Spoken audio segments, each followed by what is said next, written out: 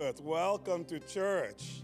I love the fact that the sun is rising earlier, the sun is setting later.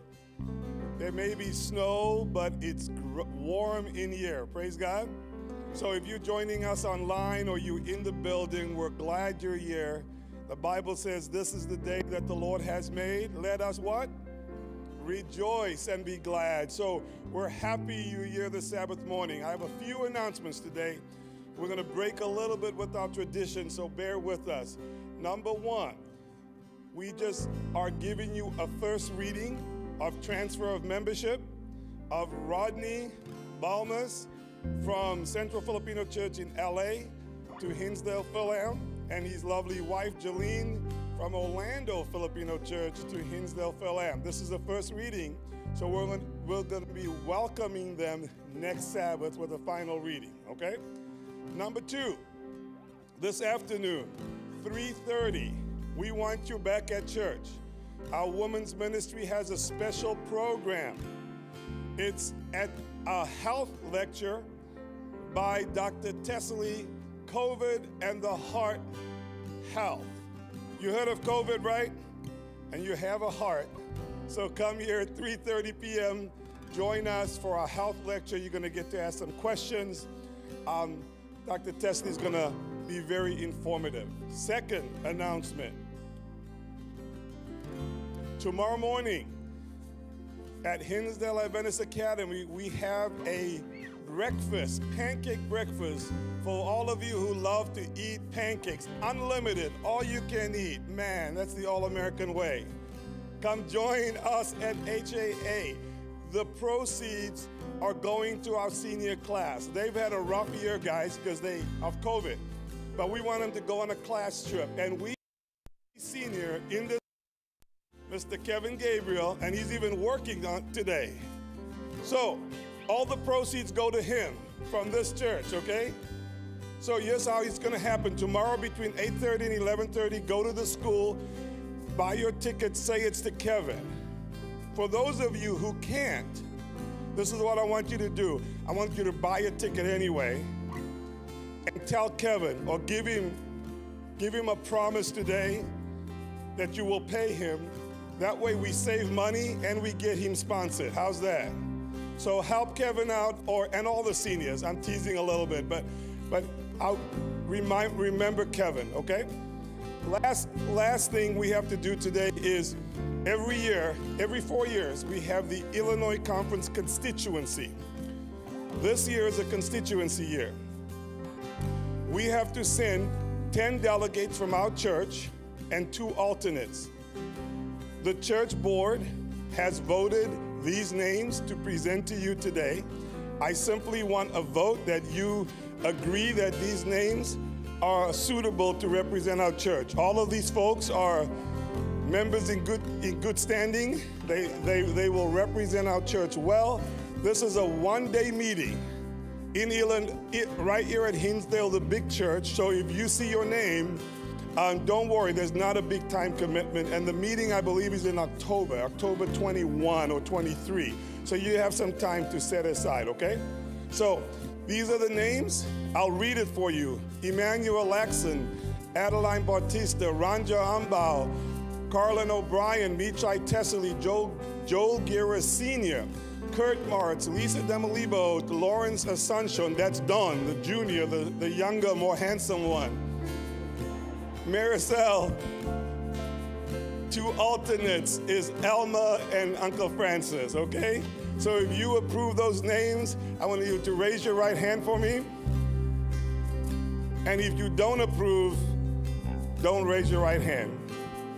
But if this is carried, okay? So one more item of business, okay? I'm going to ask Uncle Larry to come up here. We have a little change in a church position. Uncle Larry is the chairman of our MMT committee, so he has to bring the name for a vote. We just wanted to get that done today so this person can start serving, okay? So, Uncle Larry. Yeah, a recommendation was given to us from the Youth Council, and they're proposing a new youth leader, and that is Ani Ambao. It has been presented to the MMT.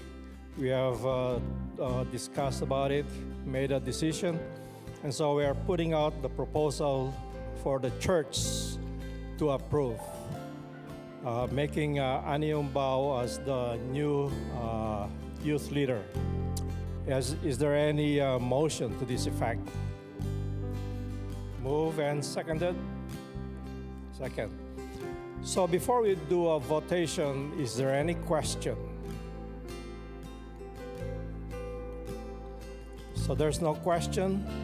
Those who are in favor for the proposal for the nomination of Ani Umbao as the new youth leader, you please raise your right hand. Those who are opposed may do the same. I think it's carried.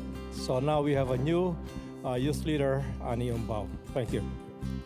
Okay, I don't like announcements because it takes away from our worship. But now it's time to worship. So I'm going to share this psalm with you, Psalm 95. It says this: Come, let us sing for joy to the Lord. Let us shout aloud to the rock of our salvation. Let us come before him with thanksgiving and extol him with music and song.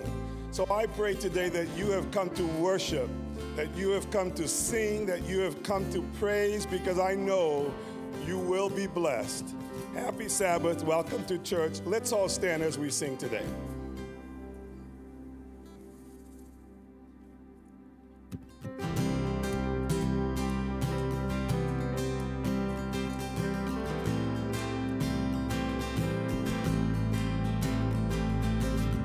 Let's sing out God's beauty together.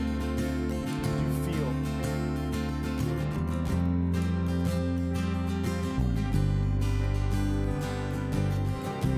Did you feel the mountains tremble? Did you hear the oceans roar?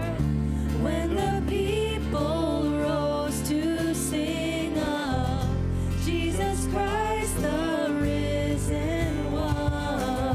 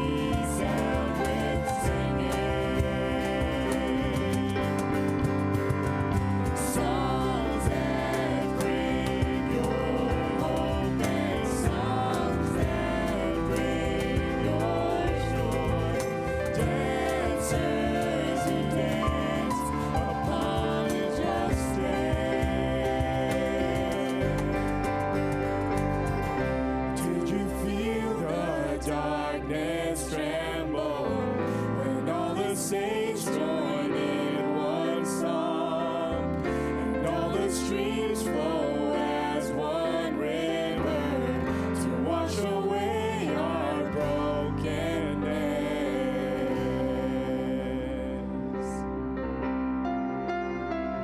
You may be seated.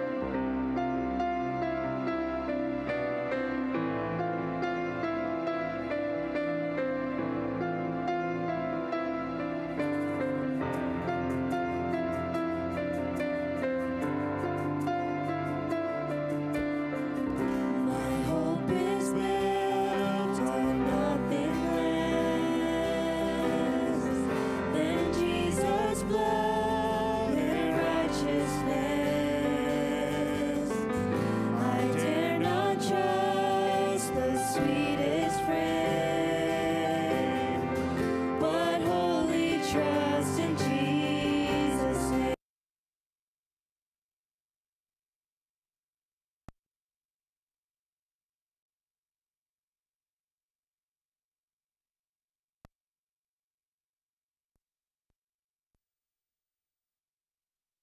There's love through the storm. He is Lord, Lord of all.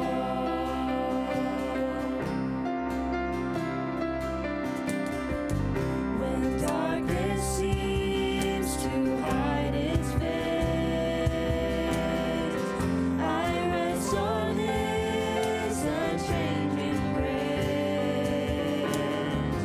In every high and stormy gale, my anchor holds within the veil. My anchor holds within the veil. Christ alone, cornerstone, weak made strong in the Savior's love. Through the storm, He is Lord, Lord of all. He is Lord, Lord of all.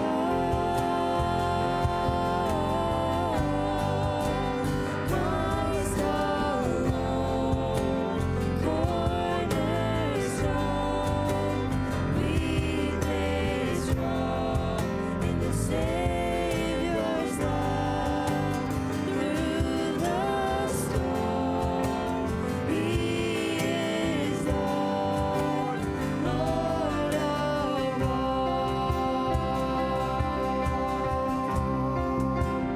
Christ alone, cornerstone, weak made strong in the Savior's love. Through the storm, He is Lord, Lord of all.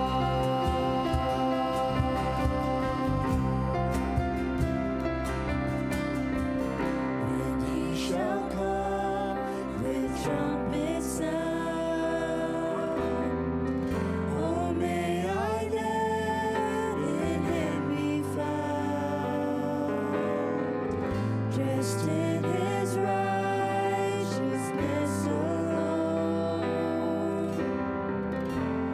faultless stand before the throne.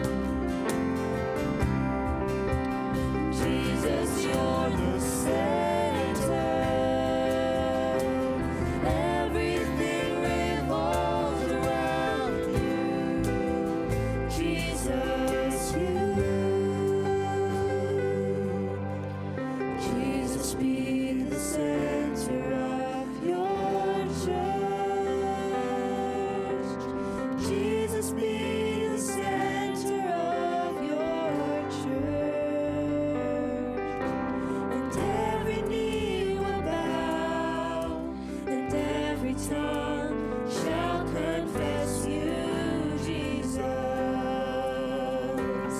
Jesus, Jesus,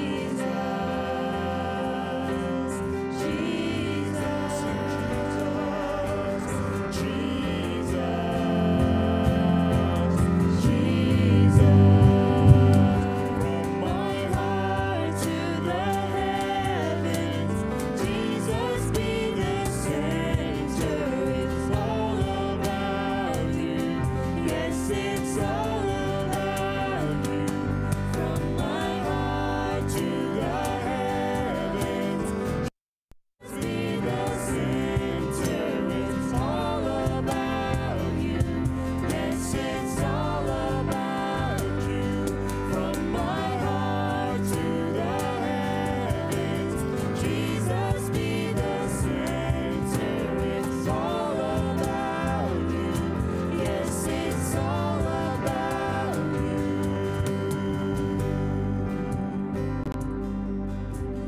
Jesus be the center of your church. Jesus be the center of your church. And every knee will bow, and every tongue shall confess you, Jesus. Jesus,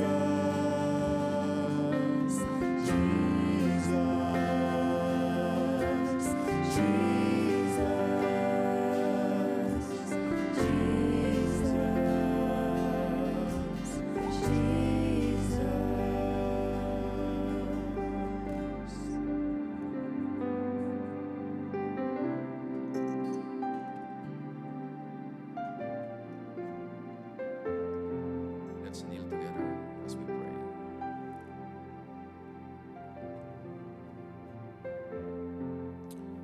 Our dear God and Father, we come to you at this hour with thankfulness for your great love and care. We thank you for being with us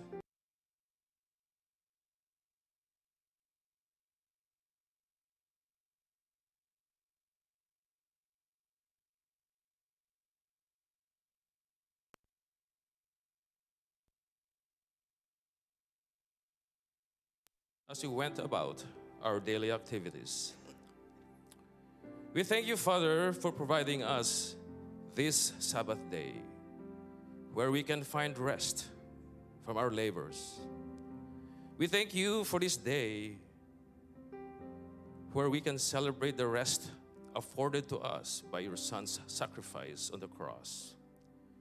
We pray that you teach us not to hold back, but to deliberately lay our burdens, our worries, our anxieties, our concerns, or whatever is troubling us, to lay these things at the foot of the cross so we may find rest for our souls.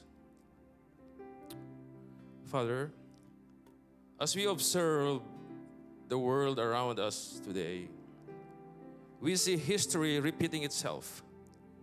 We see a self-centered despot conquering a neighboring country to regain a lost empire, with resulting death and disruption of countless lives, not to mention the disruption of the world order.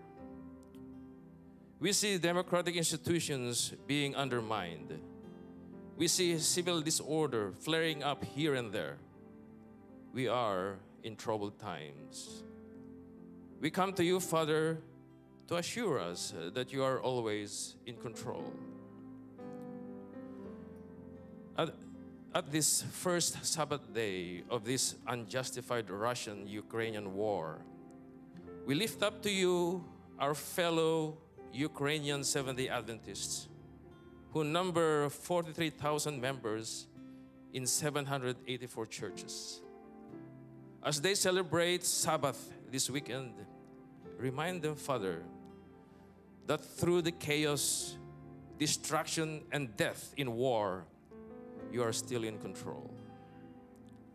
and closer to home, Father, we have in our community family members who are suffering from cancer, a devastating disease which is regarded as the emperor of all maladies. We can only imagine the suffering they are going through and the disruption in their lives.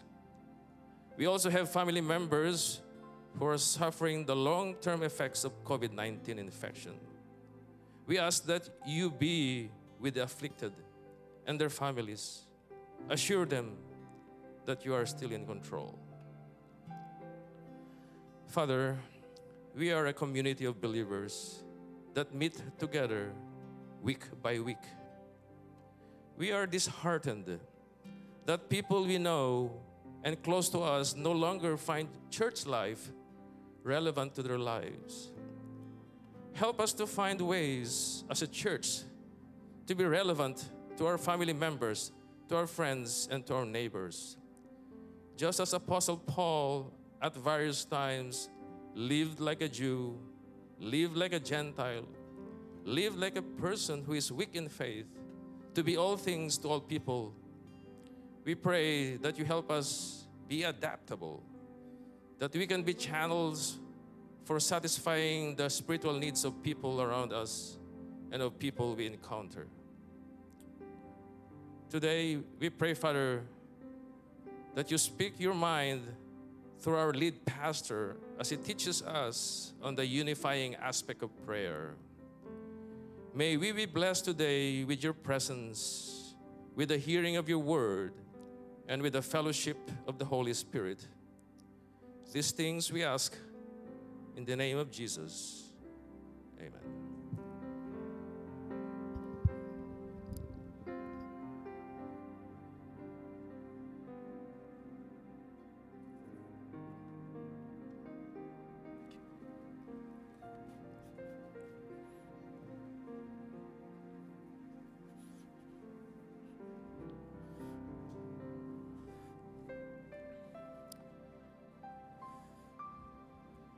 Good morning. Can you all hear me okay? Good morning. It's good to see everyone here. And those of you who are watching online, we want to welcome you as well. I was reminded by our head elder here, Jason, that there are 50 people right now, at least 50 people watching. So we are thankful that you are present with us, even though you're in the comfort of your own home and maybe your pajamas. We're thankful that you're watching with us. So, you know, I moved in August or the end of July here to Illinois from the state of Colorado. And one thing I love doing in Colorado when I had the chance is skiing. Anyone like skiing here? Do you have skiers here? So I really wanted to ski. You know, once you have children, you're limited in what you can do outdoors, especially skiing and snowboarding and the like.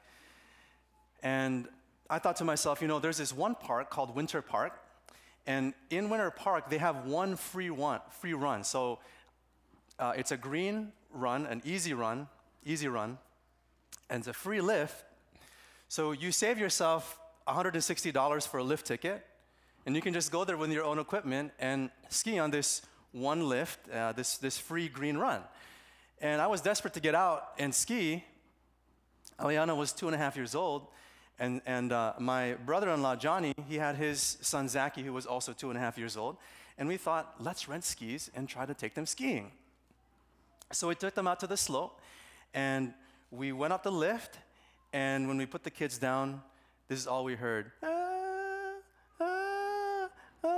We don't want it, we're cold. The whole time we were trying to enjoy ourselves, and I tried to put Eliana and hold her arms while we were going down, and she's like, no, no, no. And so what was I gonna do? I wanted to ski. And so what I did is, you know those baby carriers? I wore Eliana on my chest. I went up the ski lift, went down. It was safe, okay? We had a helmet, we were okay? We had helmets and goggles, we were good. And she had a grand old time. I had a great time because I was able to ski with her, and I had to make sure I was safe and we didn't crash. We went down probably 6, 7 times. We had a great old time. And when we got back to the car to go back home, this whole time they were complaining how cold it was. And I'll never forget when we put the kids in the back row of my brother-in-law's minivan. We asked the kids, I have it on video, did you guys have fun? Yeah, and they were just crying their heads off. It was nap time, and it was just the end of the world. And I looked at my brother-in-law, and we laughed at each other. And there was one lesson that I learned through that crisis. We're better together. We are better together. My brother-in-law and I, Johnny, we jumped in the hot tub that night just to, warm up and just to relax after a stressful day because the kids were just having such a hard time. We are better together. We are better together. Do you believe that? In our society, we go into our caves, right? We go to work, 9 to 5, 9 to 6. Then we go into our cave, our garage, and we just hide ourselves and exclude ourselves from our neighbors and society. Could it be that our culture, especially our Western individualistic culture, does not prize and does not see the power and the benefit of being together? I believe that there's a word for us in Acts chapter 1, that we are better together. This is the last message of our series, First Things First. It's entitled, A Lesson from Hyenas. A Lesson from Hyenas. By the way, just a side note, on March 19, so in a few weeks, we are going to change our worship service time. Not by a lot. We're going to move it from 11:30 to 11:15. Just a 15-minute window, 15-minute time change for the sake of our young ones and for the sake of starting a little bit earlier. So just note that on your calendars. You can circle it out on your calendar. March 19, we're going to start our worship service at 11:15. So don't miss it because we're better together, right? So we want to be on time. Let's say a word of prayer. We're going to jump into today's teaching. Let's pray. Father, here we are learning, growing, studying how we can put first things first, how we can put prayer first, how we can put the most important habit and activity that we can do each day first. Please help us, Lord. Please help us and teach us how we can be better together. In the name of Jesus, amen. All right, Acts chapter 1. If you have your Bibles, turn there, whether it's a physical Bible or a digital Bible, and we're just going to be reading from the text. And I'm going to be showing you some powerful points from these passages. Acts chapter 1, beginning with verse 9. So what's the context here? The 11 apostles are with Jesus. He had just died. He was now resurrected. He was with the disciples for about 30 days. And notice what happens in verse 9. Acts chapter 1, verse 9. Now when he, speaking about Jesus, had spoken these things, while they watched, he was taken up, and a cloud received him out of their sight. The disciples are looking at each other. Are you serious? We just spent 30 plus days. We saw the scarred hands. We saw that he was alive. He was talking with us. He was giving us advice and counsel and commands and what we should do after he leaves. And as he was talking to them, all of a sudden Jesus begins to ascend, and they watch Jesus ascend, hover over off the ground. Wow. They're gazing into the sky, and verse 10 says, and while they looked steadfastly toward heaven as he went up, behold, 2 men stood by them in white apparel. 2 angels stood by. While they're surprised, while they're shocked, these 2 men appear. And they say, disciples, look at this, next verse 11. They said, men of Galilee, why do you stand gazing up into heaven? This same Jesus who was taken up from you into heaven will so come in like manner as you saw him go into heaven. Are you serious? He's going to come back. He's going to come back. We were just with him. He's gone, but he's going to come back. Really? What? Look at the next verse, verse 12. Then they returned to Jerusalem from the mount called Olivet. That's where they were, mount called Olivet, which is near Jerusalem, a Sabbath day's journey. So the disciples, they were with Jesus on Mount Olivet. They watched him ascend. What was Mount Olivet? Mount Olivet is a 2.5-mile long mountain ridge that towers over the eastern side of Jerusalem.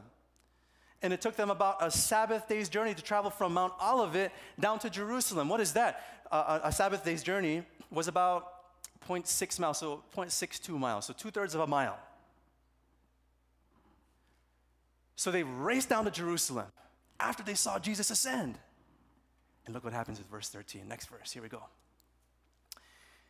And when they had entered, speaking about the 11 apostles, they went up into the upper room where they were staying. This is the place they were lodging. And notice what the text says. Who was there? Peter, James, John, Andrew, Philip, and Thomas, Bartholomew, and Matthew, James, the son of Alphaeus, and Simon the Zealot, and Judas, the son of James. You count that? That's 11 people. What's up? What's up with that number? What's up with number 12? What happened? We know. Judas Iscariot hung himself, gone. 11 left. All mentioned by name. Look at verse 14. Here we go. Then these all continued with one accord in prayer and supplication with the women and Mary, the mother of Jesus, and with his brothers. All right? So now it's more than the 11. Now we have all these women who are with Jesus, and we also have Jesus' brothers. Now, when you read this text, we think, at first glance, we think, oh, yeah, a group of people praying together. They're all in harmony. Now, what is harmony? Let me give you a music lesson here, okay? Harmony, how do I describe harmony? Harmony is when you have more than one note, right? And it just feels good, right? It just tastes good, right? It hears good. Does it make sense? So it harmonizes, right? So this is a basic triad, a chord structure, C, E, and G. Okay? So when you read verses 13 and 14 of Acts chapter 1, you're thinking, oh yeah, you got these 11 apostles and all these women and Jesus' brothers, and they're all in harmony, just hanging out together, praying together. The reality is they are not in harmony. They're more like this. Okay, what is that called? What is the opposite of harmony? Yeah, discordance, disharmony, disunity. It's like when my kids play piano at home.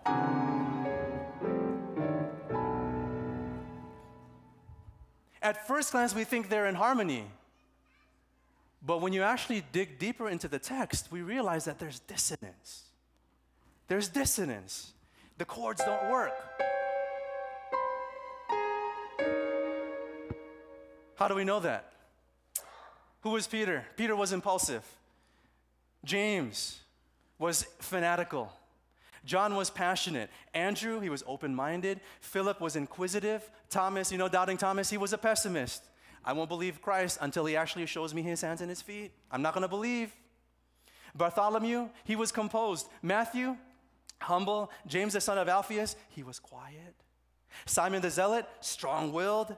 Judas, the son of James, intense.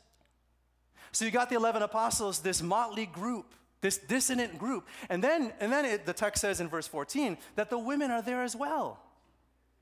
Women in their culture were like second-class citizens. They had no status in society during that time. Dissonance. You got the 11 apostles, this dissonant group, plus these women who were second-class citizens, and then the text that says that Christ's brothers were in that group. If you read in the Gospels, in Matthew, Mark, and Luke, and John, do you think that his brothers liked their brother Jesus going around doing ministry? No way, Jose. Who are you to tell us? We don't believe that you're the Christ. You're crazy. We think at first glance that there's harmony. But this is the reality. there's disharmony in the group. The disciples are dissonant. These followers of Christ are dissonant. And we're not so different from them, are we, as a church and as a people? We too are dissonant. We too are divided, aren't we? We're divided whether we should get a vaccine or not. We're divided if we should be a Republican or a Democrat or something else. Our nation is divided over race. We are divided over rulership and power. Case in point, look what's happening in Ukraine and Russia. What about the church? We're dissonant and divided over tradition or experimentation, legalism or liberalism. And in this local community, we're divided over, should we be ethnocentric or should we be multicultural?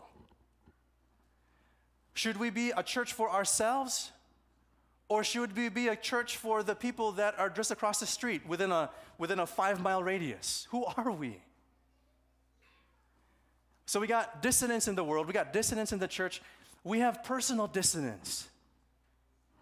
Children just experiencing disharmony with their parents. I can't believe my parents have done this or are doing this. I can't stand my parents. There's disharmony between friends, people who haven't talked in so long because there's disharmony. There's this disharmony in family relationships. And I don't have to give examples. I'm sure many of us can think of some disharmony and dissonance within our very own families and extended network of family. We are dissonant and we are divided. And you know what the problem is when we're dissonant and we're divided? At some point, we're going to break. I was in Colorado before coming here, and I really hate when like rocks hit my windshield.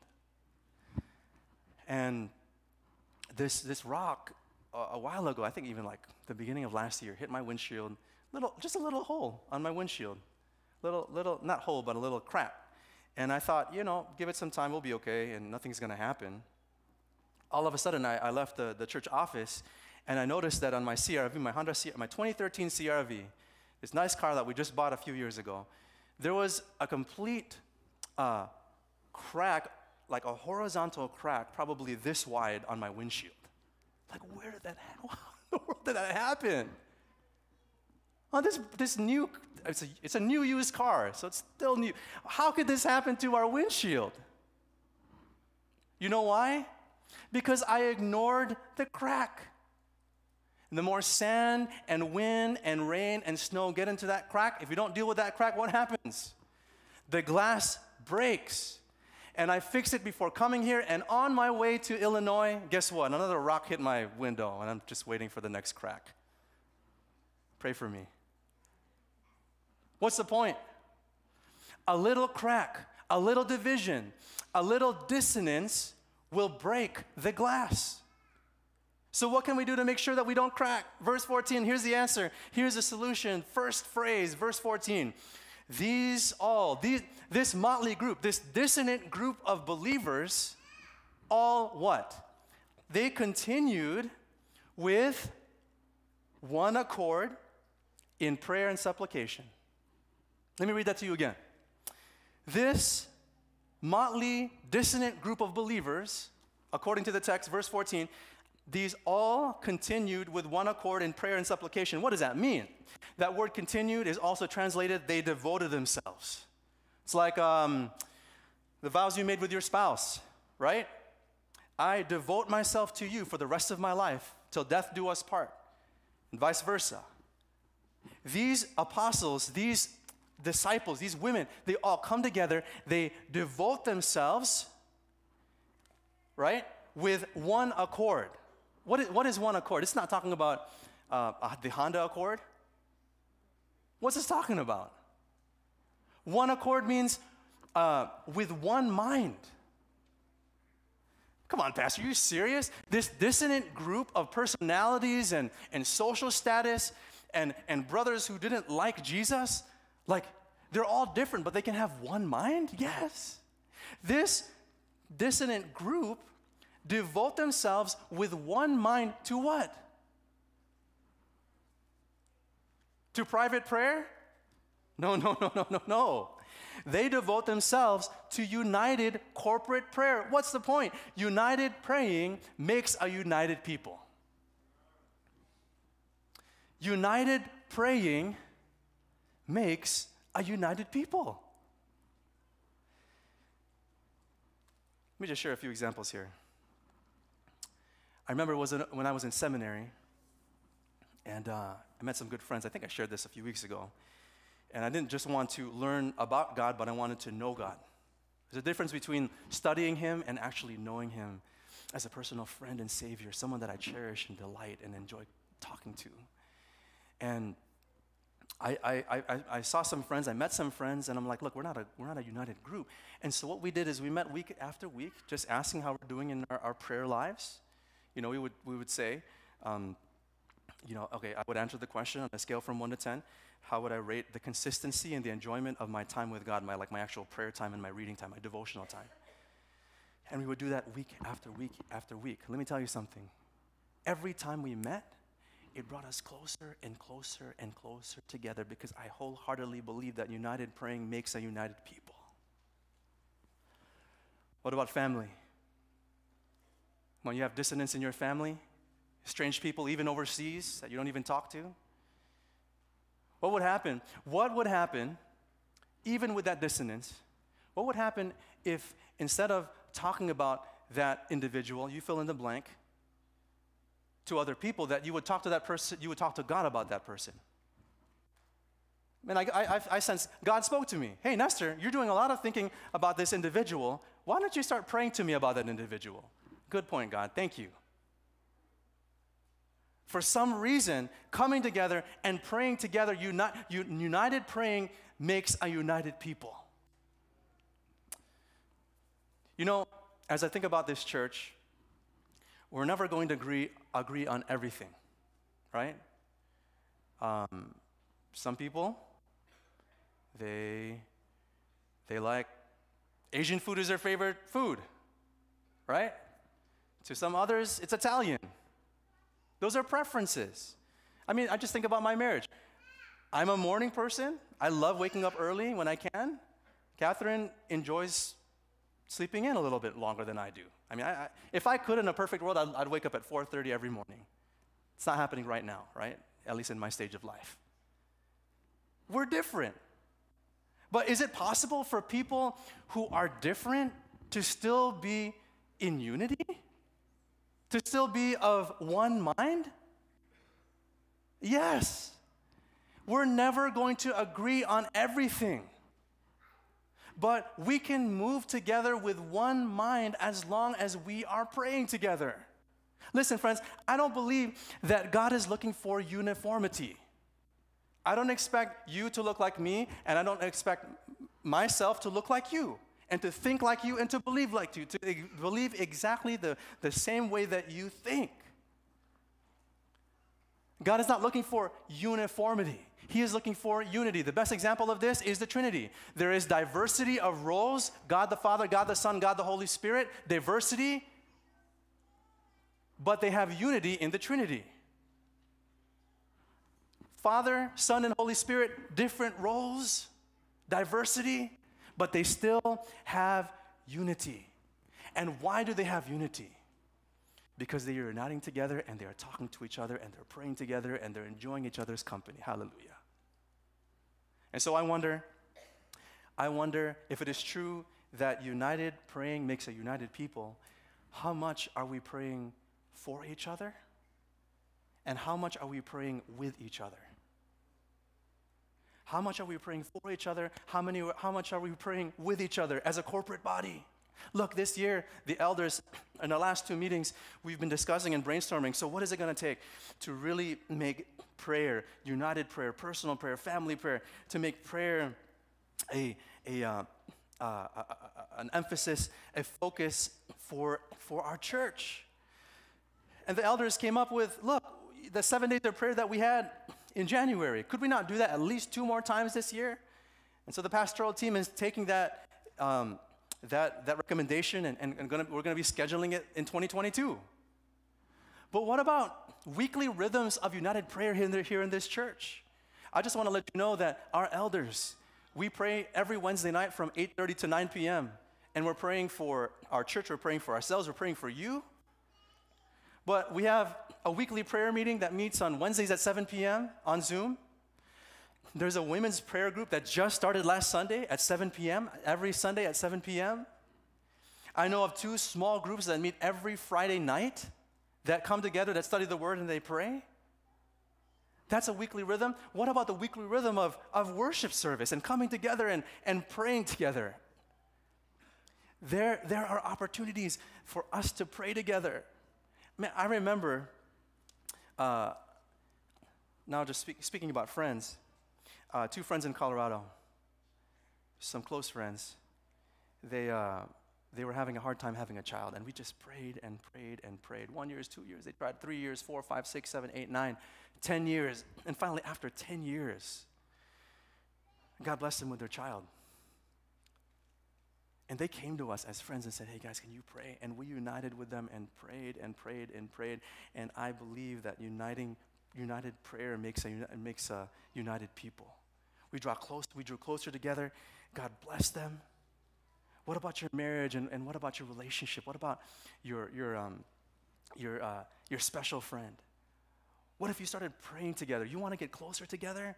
Start praying together. Like last night, Catherine and I, we were just thinking about all the stuff we've been going through with my family and raising kids. And I said, you know what, Kat? Let's just kneel down at the foot of our bed and let's pray. And that's what we did. We just knelt down and we prayed. And I believe that us joining together in prayer draws us closer together. United praying makes a united people. I remember when my father passed on New Year's Eve. That night, a group of you came to my house. You showed love to my family and you prayed for us. And then the next day, we had a group of elders come to my house. And you prayed for me. You prayed for us. You prayed for our family. Thank you. United praying makes a united people. I can say from the bottom of my heart that this is a caring and a loving church. I can say that without a shadow of a doubt because you supported me and you came and I feel closer to you. We feel closer to you. Why? Because you united with us in praying for us. United praying makes a united people. But why do we pray together? Notice verse 4, Acts chapter 1, verse 4. Here we go. We're going to fly through this. Acts chapter 1, verse 4 now. Here we go. And being assembled together with them, speaking about the 11 apostles, he commanded them not to depart from Jerusalem, but to wait for the promise of the Father, which he said, you have heard from me. For John truly baptized with water, but you shall be baptized with the Holy Spirit not many days from now. Verse 6, therefore, when they had come together, they asked, saying, Lord, will you at this time restore the kingdom to Israel? And he said to them, it is not for you to know times or seasons which the Father has put in his own authority, but you shall receive power when the Holy Spirit has come upon you, and you shall be witnesses to me in Jerusalem and in all Judea and Samaria and to the end of the earth. What's going on here? He's saying, look, Jesus is looking at his disciples. He's saying, look, I want to do something special through you. And so what I want you to do is I want you to pray. And as you are waiting and as you are praying and as you are pressing together, I'm going to give you something special. Chapter 1, verse 8. But you shall receive power. In the Greek, that's dunamis, by which we get the word dynamite. You're going to wait. I want you to pray, and I'm going to give you dynamite. I'm going to give you power over the enemy. I'm going to give you power over that lion, the devil, that seeks whom he to devour. I'm going to give you strength, and I'm going to give you power, and I'm going to allow the gospel and the word of God to spread, and I'm going to send my spirit to give you power, to give you strength, to start and to initiate and to initiate this church, inaugurate this church. The title of this message, A Lesson from Hyenas. I watched a YouTube clip of some hyenas. And you know, they're not really cute animals you want in your house as pets. They're wild. They'll just tear your couches to pieces and maybe will even tear you to pieces. Don't have hyenas in your house. Then a lion comes in the video. You know, the lion's trying to take down the hyenas, right? You see in the video one hyena, a second hyena. Then the third comes out of the bushes, a fourth, a fifth, and this lion who thinks he can take one down can't take the hyenas down. Why? Because there's strength in numbers, that we are better together. And when the hyenas come together, and whether not just one or two coming together, several come together, there's power. And in the church, when the 11 and the women and Jesus' brothers, and the verse 15 says that there's about 120 people in their upper room, when they come together, something special happens when they pray together, when they unite together. And I don't know about you, but every time I come together, and I come together with my friends or my family or my church family, I have this sense of strength and power that God is going to do something. And when the enemy tries to come at me, he runs away. Because how can the lion who seeks to devour us destroy us and take us down when we are together and we have the power of the Holy Spirit? Get away from us, lion. Get away from us, devil, because we're together. The enemy flees when we pray together. But friends, the primary reason why we come together and pray is not just for power. We pray primarily to be in harmony with God. Let me break this down to you. Verse 5, look at this. Verse 5 says, "For John truly baptized with water, but you shall be baptized with the Holy Spirit not many days from now." So Jesus is saying, look, you need to wait and you're going to be baptized. What does baptized mean? That you are completely immersed by the Spirit of God, right? And then verse 8 says, "But you shall receive power when the Holy Spirit has come upon you." So this second person of the Godhead, the Holy Spirit, for some reason comes down upon people. And then in verse 4, notice, "And being assembled together with them, he commanded them not to depart from Jerusalem, but to" what? "Wait for the promise." All right, come on, Luke. What are you talking about? Luke is the author of Acts. What are you talking about? Wait for the promise. The link, the promise is in Luke chapter 24, verse 49.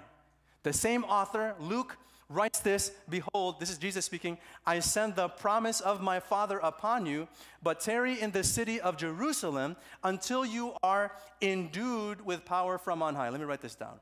Okay? So,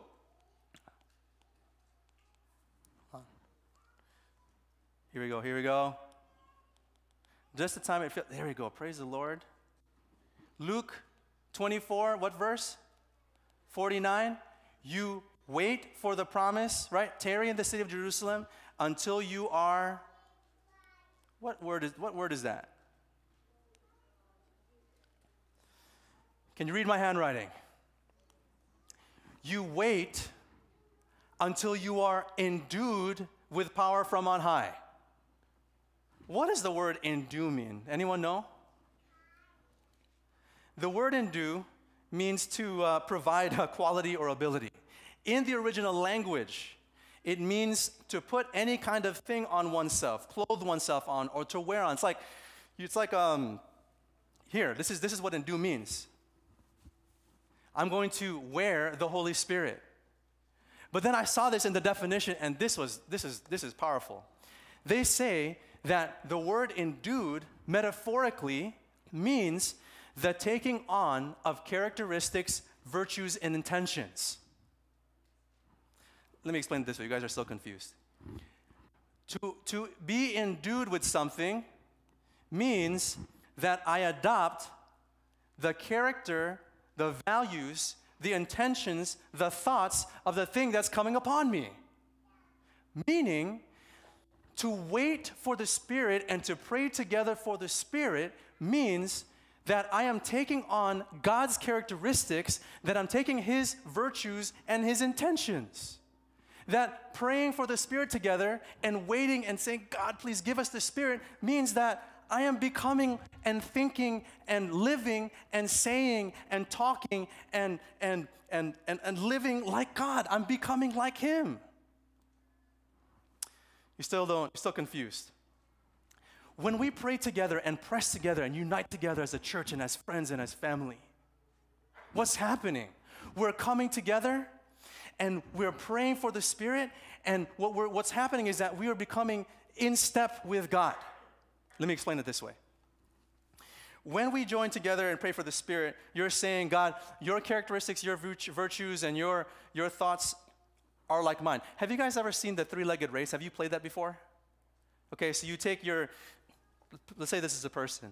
You take your left leg and you tie it to the right leg of that person, and you try to walk together, right? Does that make sense? So you try to walk together. So every step, the only way that you can win the race is if you're in step, right? So to pray for the Spirit of God means to be endued, means to take on His character and His thinking and His thoughts. And so when we're praying together as a church, we're actually thinking like Him and becoming like Him, so that we serve like Him and we worship like heaven does. And we're spreading the gospel like He did, and we're praying together, and we're loving like He did. Is that making sense?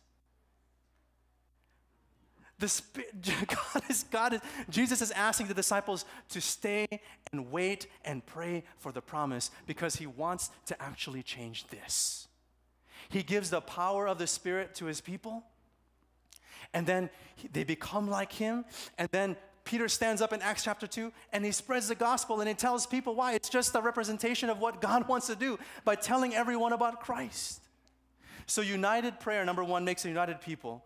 Number two, we pray together to be in step with God. Last but not least, how is it even possible for us to be united with God and with each other?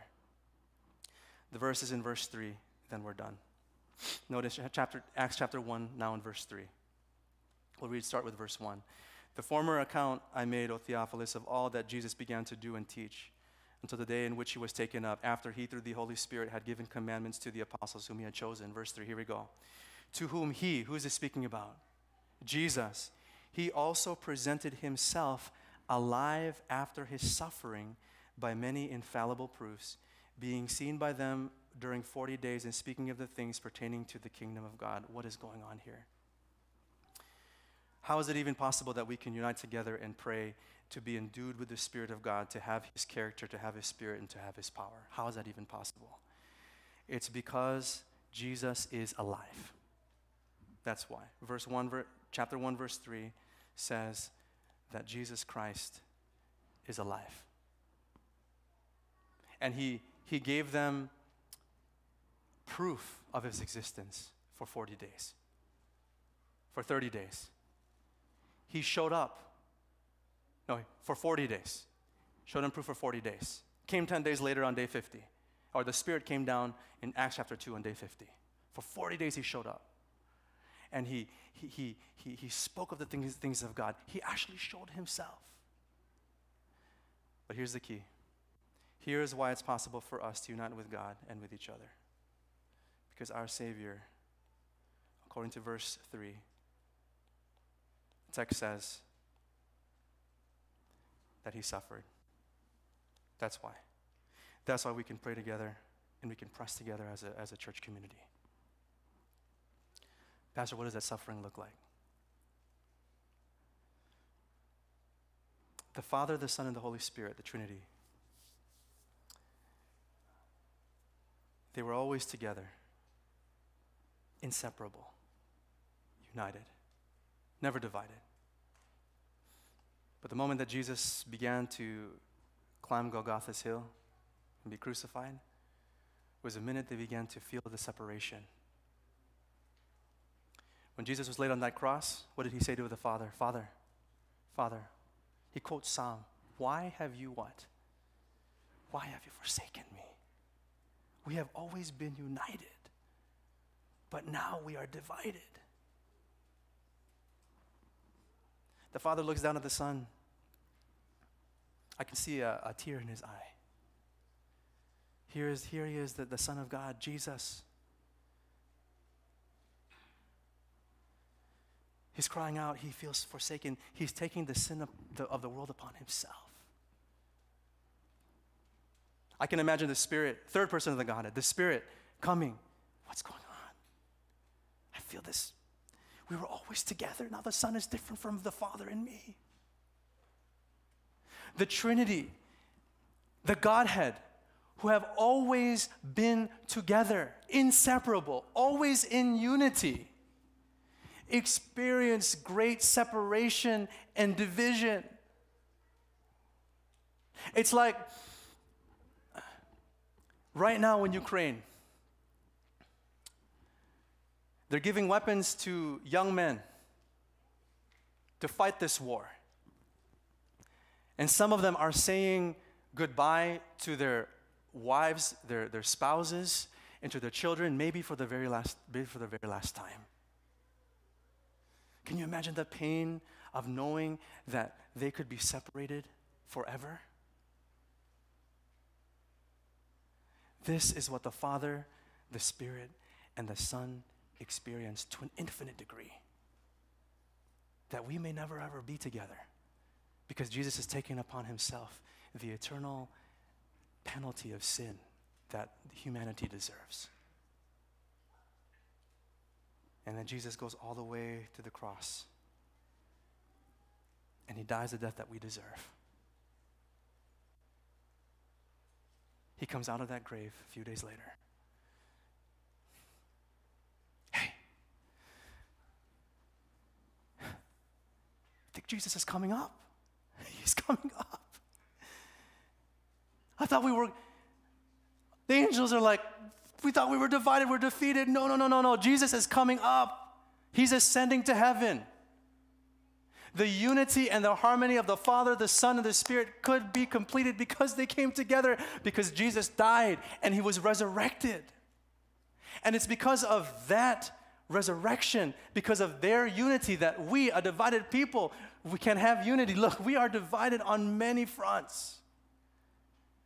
But we can be united. We can be united because God was divided. His sacrifice on the cross of Calvary, that division that he experienced, makes it possible for us to be united with the Father and united with each other. And I'll close with this. In Acts chapter 2, it says that the Spirit of God came upon the people of God. The first church, Peter started preaching, 3,000 people became part of the church. That was the first Christian church. Why is that? Why did that happen? Well, we could easily say because of verse 12 through 14, because they were praying together. But why did they pray together? Well, because verses 4 through 8, because they were waiting for the promise of the Spirit, because Jesus told them to, because they wanted that promise, right? What I'm doing here is root cause analysis, right? Just asking why? What is the cause and what is the cause? What is the cause? Well, why were they waiting for the promise? Because this Jesus said in verse 3 that he would give them the Spirit of God, that he actually showed them that I'm going to give you the Spirit of God, right? And then he presents himself alive after he suffered.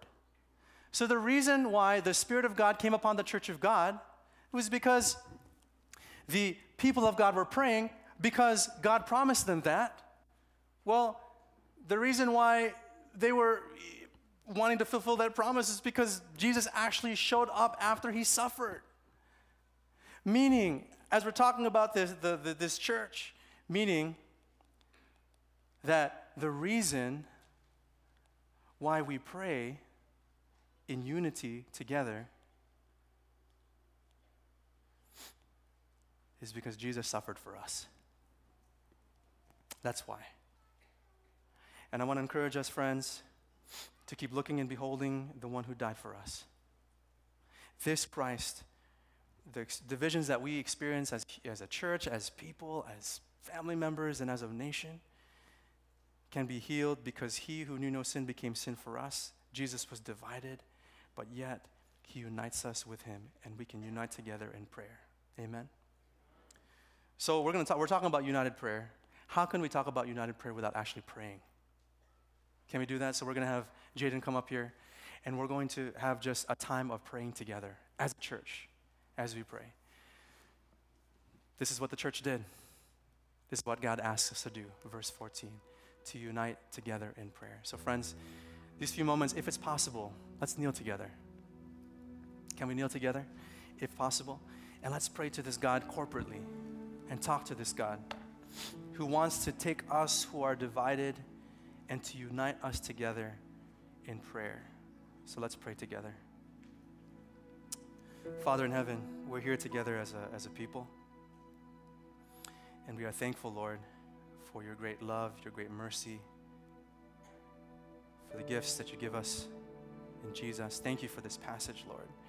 Verse 14 says that this diverse, dissonant group came together and were able to have harmony despite their differences because they were united together in prayer. And so we unite together. And we're thankful, Lord, for what Jesus did on Calvary, the division that he experienced for us so that we could be united as a people with one mind and one purpose with you. And so, Father, in this time, we want to take a few moments in the silence of this moment to actually speak to you one-on-one with you about what's on our hearts. But we want to praise you, Father, in this time for the possibility of prayer. And so, Father, listen to our praises right now as we thank you for being a God who's so willing to give us yourself in your Holy Spirit.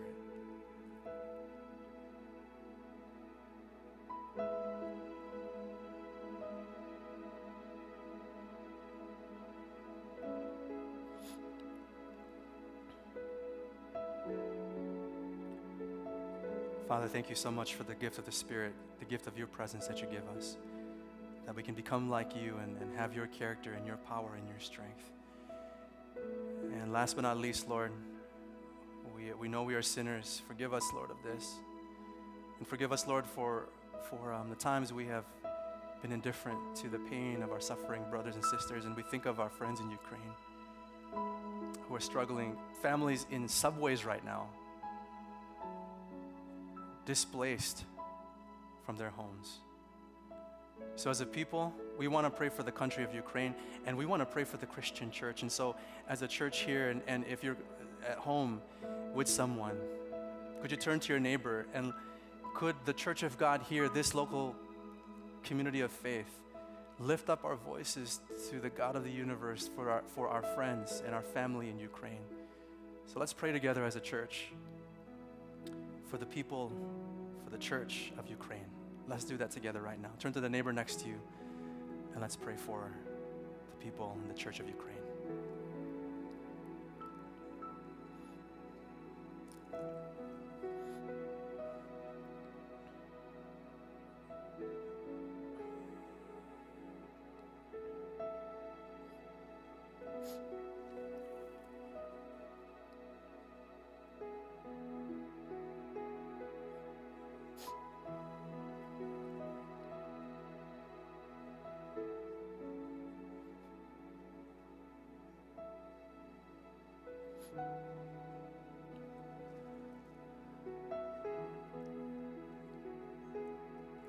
Oh, Father, thank you for giving us this privilege to unite together despite our differences of preference and beliefs.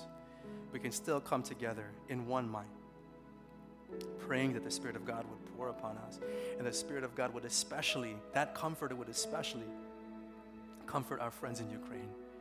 So be close to the people and be with us as we continue to pray for the people that are suffering right now. Thank you for united prayer, Lord. And I pray, God, that you would help us continue to walk on that path of being a church, of being a people that puts first things first, that puts you first, that puts praying first. We love you.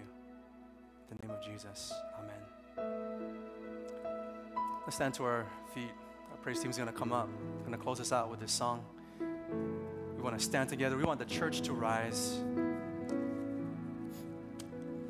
to pray, to support, and to be a blessing to others. So let's pray. Praise team, lead us in this song.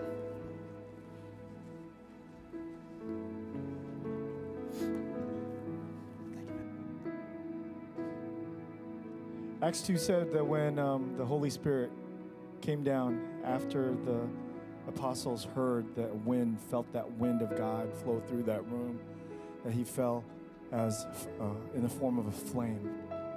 And that flame burned away all their pride, burned away all their selfishness, burned away all the distractions of those members. And they just focused on spreading the gospel. They went out of that upper room and just went and actually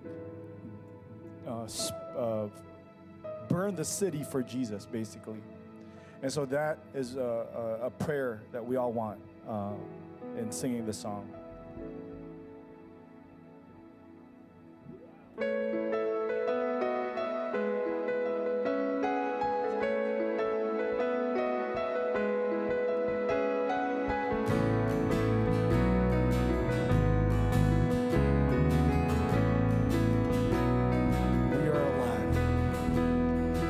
We are alive, filled with your glorious love.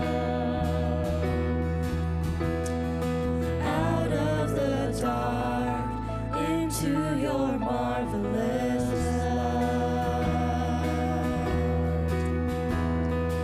We are waiting with expectations.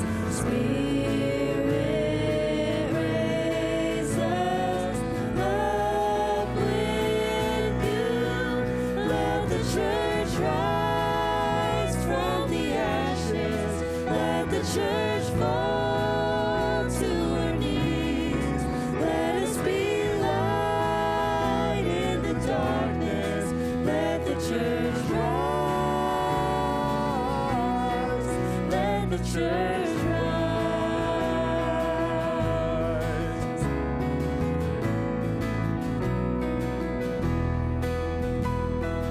Moving with power, bringing your name to the earth. Singing your praises, lifting up glorious songs. We are moving with His compassion. Spirit, fill our hearts with you. Let the church rise from the ashes. Let the church fall to her knees. Let us be light in the darkness. Let the church rise. Let the church rise from the ashes. Let the church fall to her knees. Let us be light in the darkness. Let the church rise. Let the church rise.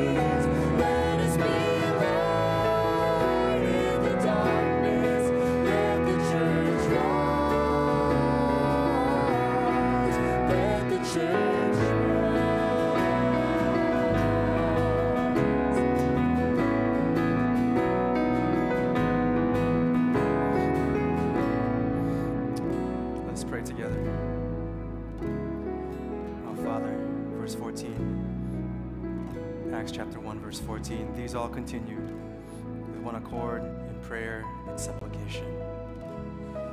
Father, as we sung, may we rise together. May we move forward on our knees, praying together unitedly, so that we could experience the Spirit of God coming upon us, so that we could have your character and we can do your mission in this world. So Lord, please help us come together and plead for you, because we need more of you. In Jesus' name we pray. Amen. You may be seated, church. Well, we're glad that you came today. We welcome you every week. We want to welcome you even next week when you come. Those of you watching online, thank you for coming. And remember, we experience the Spirit of God. God wants us to be disciple makers, to share Jesus with others. So be a blessing to others. Be a witness in God's Spirit. God bless you.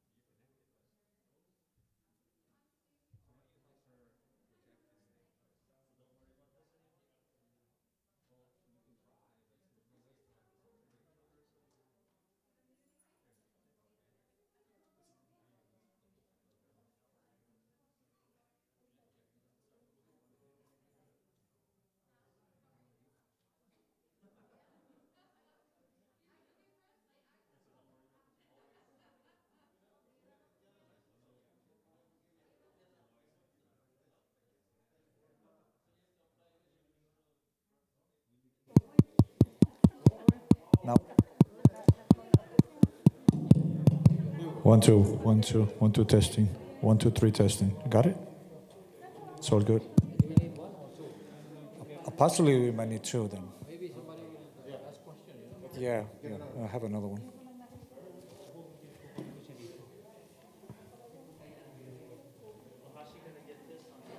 Is she going to present from there then? Is it working? No, we're actually checking the mic.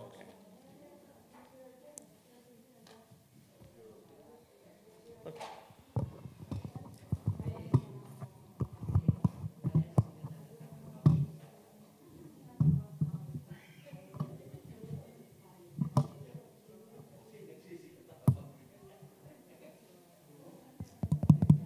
Mic test. Me chai.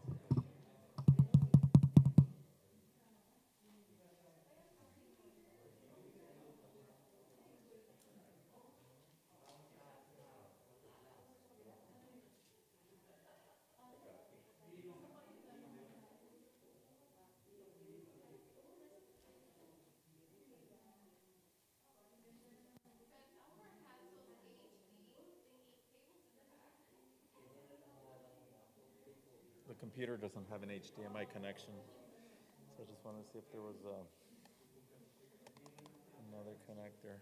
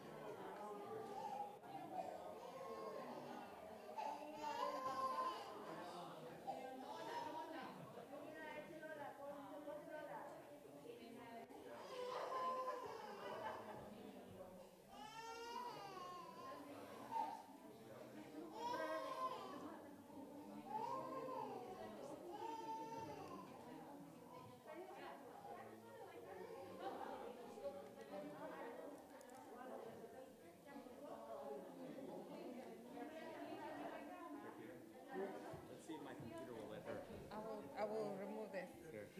Okay, go ahead. Okay, can you just take it out? What do you want to do? You want to plug HDMI in? Yeah.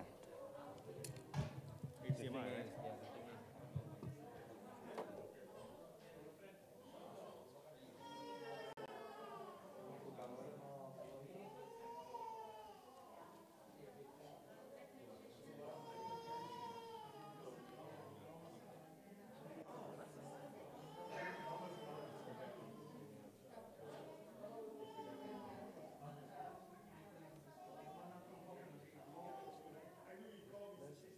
Yeah.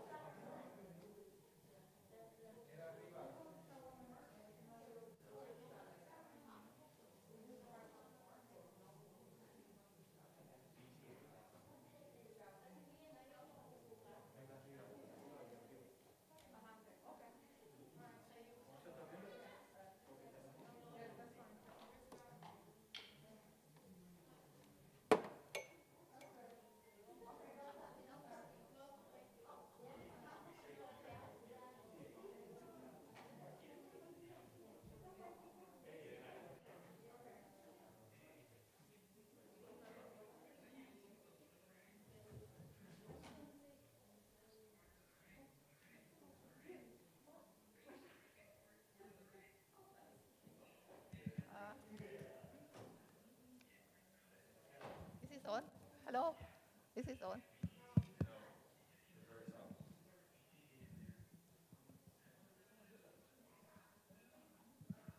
Hello? Yeah. Hi, good afternoon and happy Sabbath. Welcome for the, excuse me. I welcome you for the health ministry.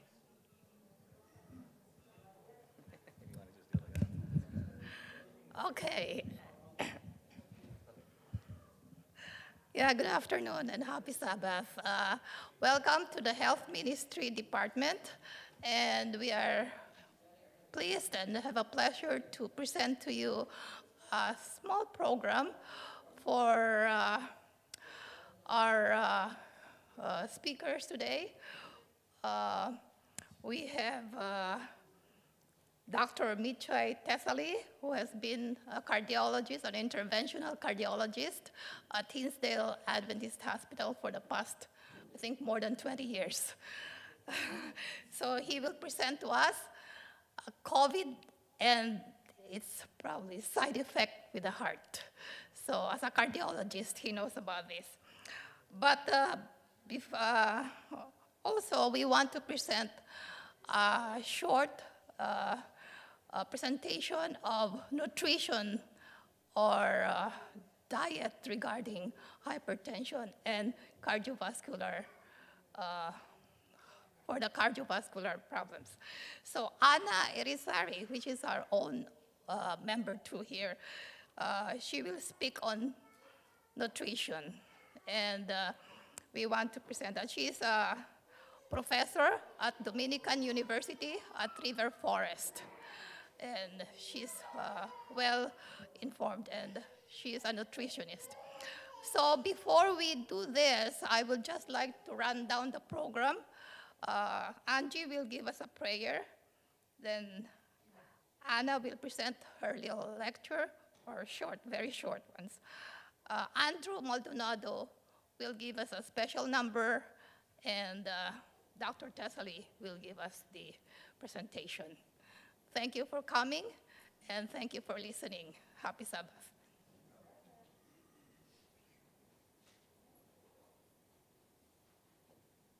Happy Sabbath. God impresses me that we have to open the Bible, and the second Chronicles chapter 7, verses 13 to 15.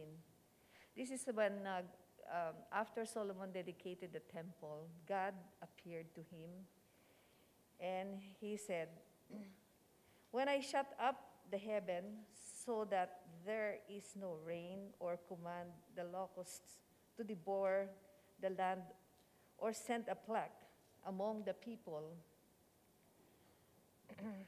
if my people who are called by my name will humble themselves and pray and seek my face and turn away from their wicked ways, then will I hear from heaven and will forgive their sin and will heal their land. Now my eyes will be open and my ears attentive to the prayers offered at this place." Let us pray. Our Father in heaven, we are just so glad that we could come today and learn about this disease as it affects our heart. We are sinful people, Lord. We are disobedient, and you know our hearts. So we come to you, give us the desire and create in our hearts that we can connect with you through your words. And Lord, we are dealing with so many chaos in this world. There is war, there's famine, there's this pandemic. And then we do not know where to turn to. But you have promised in John 16:33 that Jesus come and that we may have peace in him. And that, Lord, he said that he overcome the world. And we thank you that he overcome the world, and here we are. We have the courage and the strength to come to you. I ask that you will bless the words coming from the lips of Brother Michai, that we will learn from it, and then we will learn how to trust. That you are the one up in heaven, looking on each one of us and the world affairs, that you are the sovereign God. In Jesus' name I pray. Amen.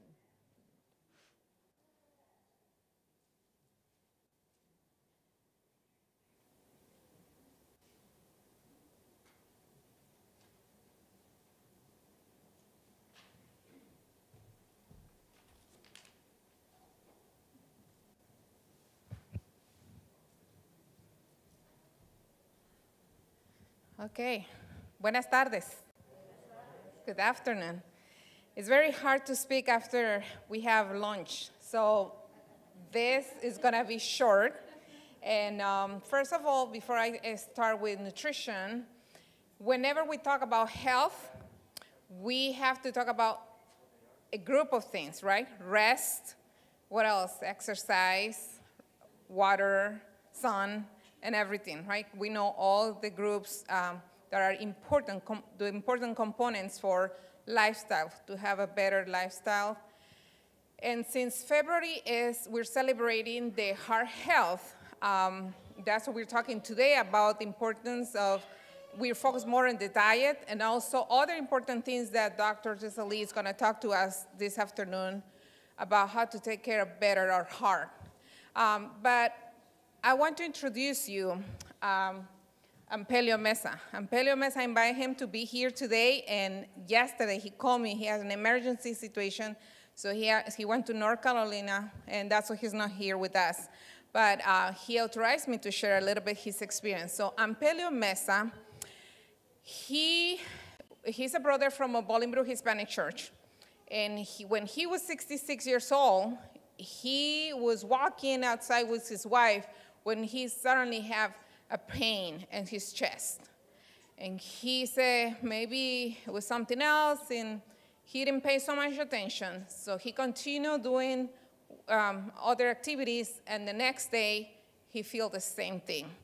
When he said, this is not right, it's something else is going on, and he said he has other symptoms. So he went to see the doctor, and sure enough, they hospitalized him, and he was about to have a heart attack.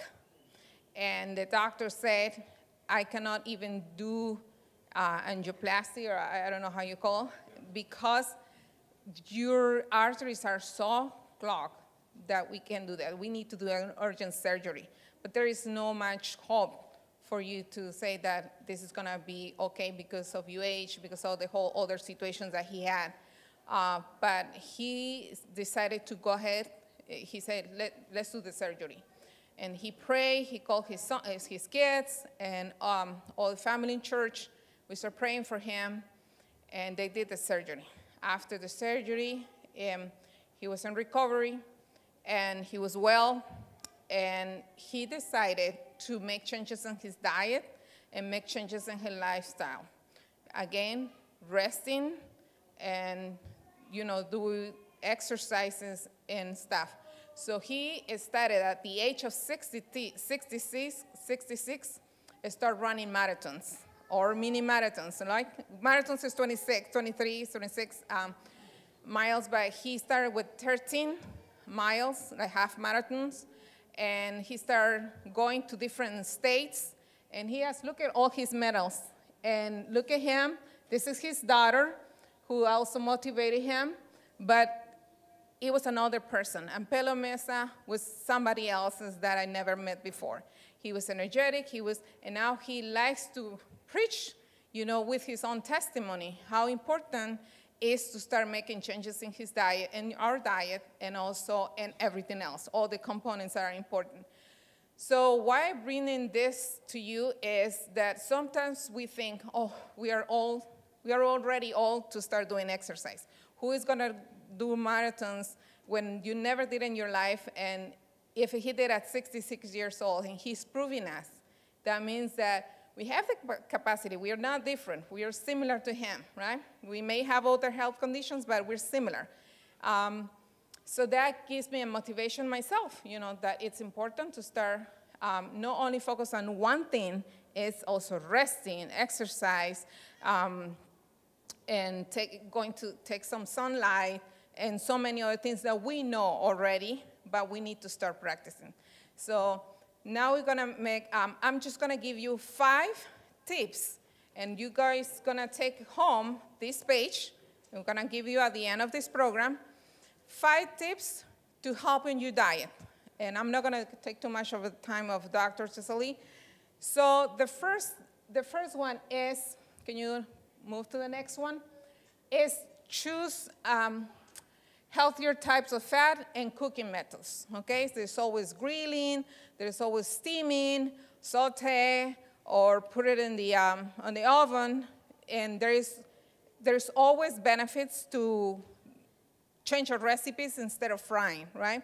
Now I hear that a lot of the women in the Filipino churches now, they have the air fryer, so that's a good idea, right? So instead of doing that, it's better because we're reducing the fat intake, especially saturated fat. Another component that is so important is to start including more omega-3s. So we hear a lot of omega-3, omega-6, omega-9. We can talk about it in another time, but when I focus on omega-3, it has many benefits to help on our heart health, and has polyunsaturated fats that help us to reduce triglycerides and other saturated fats from our arteries. So what is saturated fat? We always talk about saturated fat. Very, very basic, very simple. It's a solid fat. If you make a chicken soup, and when it gets cold, that layer that you see on top, the thick one, that's a saturated fat, something that is solid, versus oils. Oils is something liquid. So when we incorporate more, for example, olive oil or something to our cooks or to other type of oils, that's better than saturated fat. And I don't like to use some substitutes like trans fats or other things. Those can be worse. If you're gonna use saturated fats, also small amount. Or if you're gonna use oils, we can talk about something else because they're all different oils that have different smoke point, right? Some they can burn faster than others.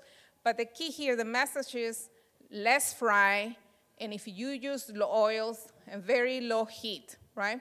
So that's best. And if you wanna choose something better for your heart, well, so far, there's so many controversies, but so far we know olive oil can be one of our best choices, or canola oil when it comes to cooking. Can we change to another? So the next tip, quick, we already talked about omega-3s, especially from fish, but if you're a vegetarian, there is also another sources of omega-3, which is the from alga, ¿cómo se dice? Algae, So there's some pills that you can take if you don't want to take from fish. And if you do fish or select fish, at least 2 portions per week. The third one is fiber. Adding fiber to our diet is so important, but important. If you add fiber to your diet, it's so important to include water. So there are a lot of people who suffer from constipation and decided to take more fiber, and it gets worse. And why? Because we don't include water. Those two go together. And walking. If we don't do that, if you increase your fiber, if you don't combine with water and walks, then you're gonna continue with worse problems, okay? And that helps a lot in with our heart health. The next one is saturated fat. I already mentioned saturated fat. Saturated fat not only comes from animal products, but also from plants. But the thing is that when it comes from plants, well, for example, coconut oil or peanut butter, that's a saturated fat also. But so not because it's plant, we can eat whatever we want, the amount. We're still going to work with portion, right? If I'm gonna take, when I eat peanut butter, for example, if you look at your finger here, like 2 of those, that's your portion, okay? And if it's same thing with coconut oil, it's good, it's healthy. There are other controversies about coconut oil, but you still, moderation. Moderation is important. There's other nutrients, other things that we can get from coconut oil. You can still use that, but in a small amount. But when it comes from animal products, because they come other things together, like cholesterol and other things, that's what we're saying. Go with less portion or go more plant-based. Plant-based means more fruits, vegetables or so, and less amount of meat throughout the week. That's plant-based. Or if you want to practice vegetarianism or veganism, that's even a good choice.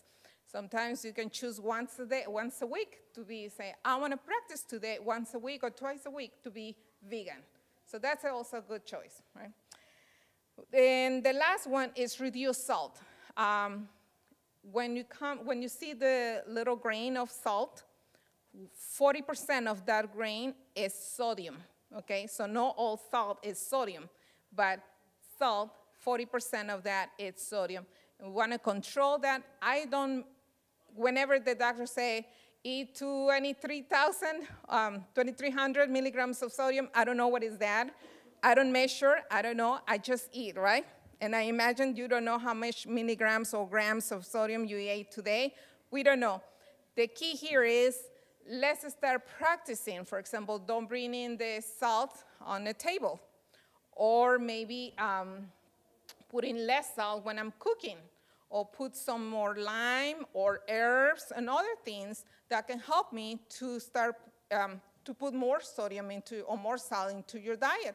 So some people say, well, I choose now sea salt or I choose Himalayan salt. Well, the news is all of them have the similar amount of sodium.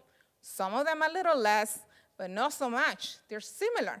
But what is good about that is the way they get or they grab the sodium, they have other minerals or other nutrients. It's less processed. So that's the good thing about choosing Himalayan salt or sea salt. But when it comes to sodium, it's pretty much similar. So the key again is limit and reduce or no adding sodium. So all those practices that we have, I can talk in depth about each of this, but it's not my time, it's not my topic right now. But if we practice, and I know all of us, we know this, but sometimes we don't practice, and that's the thing. So small goals. Think about, out of these 5, which one you want to work this week. And maybe next week we can start with something else. So today when you leave here, think about, do I want to work on my fats, a little bit less sodium, or maybe I'm going to start thinking about introducing more omega-3 to my diet. I don't know. But whatever you do, it will be a good help to have a better heart, right? Heart health. And remember, not only diet, it's also exercise, it's also rest, it's also trusting God, and so many other points that we already know. Okay, thank you so much. At the end, don't leave with your page, with a copy that I have for you. And now it's time for Dr. Tesali. Oh, Andrew. Thank you.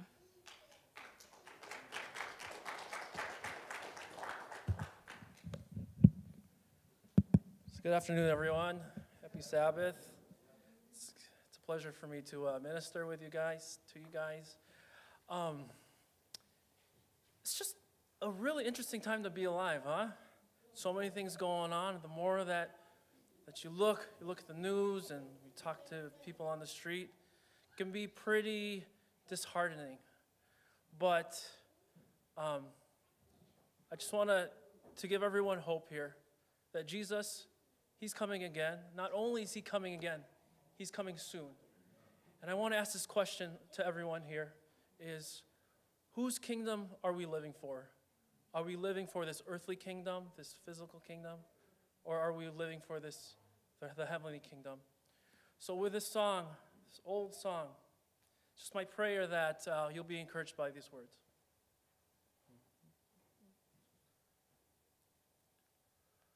A mighty fortress is our God, a bulwark never failing. our helper, he amid the flood of mortal ills prevailing. For still our ancient foe doth seek to work us woe. His craft and power are great, and armed with cruel hate. On earth is not his equal. Did we in our own strength confide, our striving would be losing. Were not the right man on our side, the man of God's own choosing. Dost ask who that may be? Christ Jesus, it is he. Lord Sabaoth his name, from age to age the same. And he must win the battle. And though this world with devils filled should threaten to undo us, we will not fear, for God hath willed his truth to triumph through us.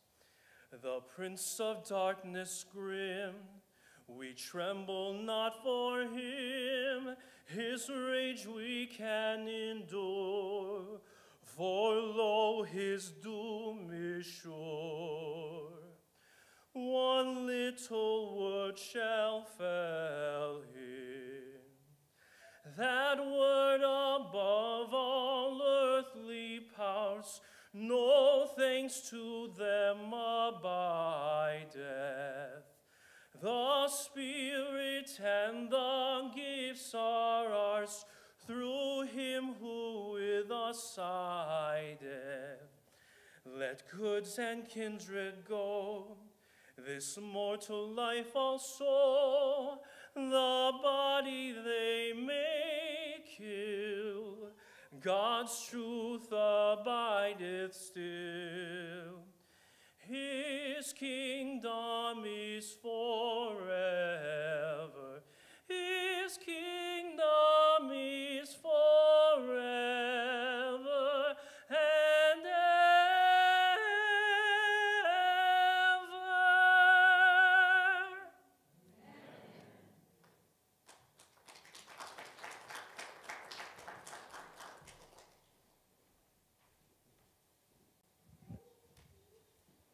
Andrew, thank you so much for that song. That's awesome with a cappella. So beautiful. I'm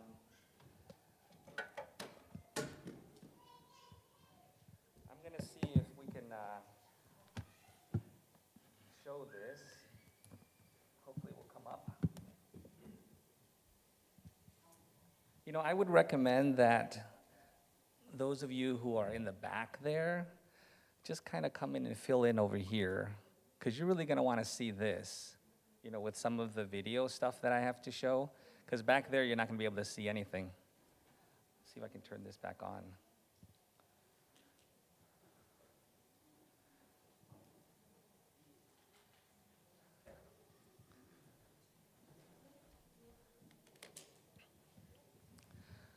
What's up? So I just wanted to mention a couple of things here with the what Anna was talking about with these healthy eating tips. That talk was probably more important than what you're going to hear here about COVID in terms of heart health, because really those are the lifestyle changes that we need to make. And I can tell you that these lifestyle changes are very, very difficult to implement, you know, in terms of what you're supposed to eat, what you're not supposed to eat. You know, one of the questions, and a lot of times we don't know exactly what it is. You know, people say 2 to 3 grams of sodium. We don't know what that is. And unless you actually do it, you'll never understand what 2 to 3 grams of sodium is. But I've actually tried to do 2 to 3 grams sodium. So the way that I would summarize how to share with you how much 2 grams of sodium is, if you had lunch today and you ate and you said that tasted pretty good, you ate more than 2 grams of sodium today. If you tasted it and you said, "Woo, this doesn't taste too good, it's kind of bland," you probably ate less than 2 grams of sodium. If you have more, I've had a 2 gram sodium, it doesn't have any taste whatsoever. So it's very, very difficult to do those kinds of things, but step by step. And the other thing that I can share with you as well too is this is just one of those things that when you have life difficult decisions, you turn to God. You know, you recognize that you have absolutely no control over what you are doing and give it all to God. Discussion with Him and prayer also. So that's just to start out. But I'm going to focus today on COVID and the heart. And I feel like I'm speaking during prime time when people are sleepy. Because I am the most sleepy right now, about 2 to 3 o'clock in the afternoon. Even at work, I'm the most sleepy. So I'm going to try my best to keep you guys awake. And hopefully, at the end of this talk, you will have learned something about COVID. You can imagine our grandkids that were not part of this, our future grandkids who will be part of it, they're not going to know exactly what it is that we went through.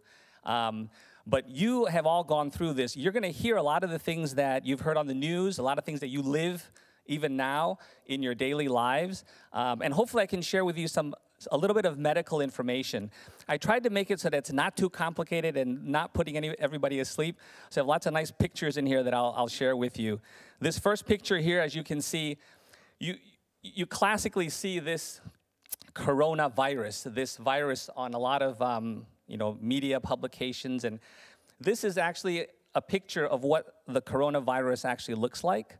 And it is sort of a round membrane type structure, and then on the surface of it are these things that come out, and they call those the spike proteins. And those spike proteins are what make this thing here unique in the way that it looks. So, coronaviruses have been around for a long time. Let's see if I can get this thing to go. Coronaviruses have been around for a long time. So when I initially heard about coronavirus, I said, what are they talking about? This has like been in kids, cold viruses all the time. Why is this such a big deal? Well, it's a big deal because back in February of 2020, the World Health Organization discovered that this COVID-19, and by the way, this COVID comes from coronavirus disease, right? COVID, coronavirus disease 19.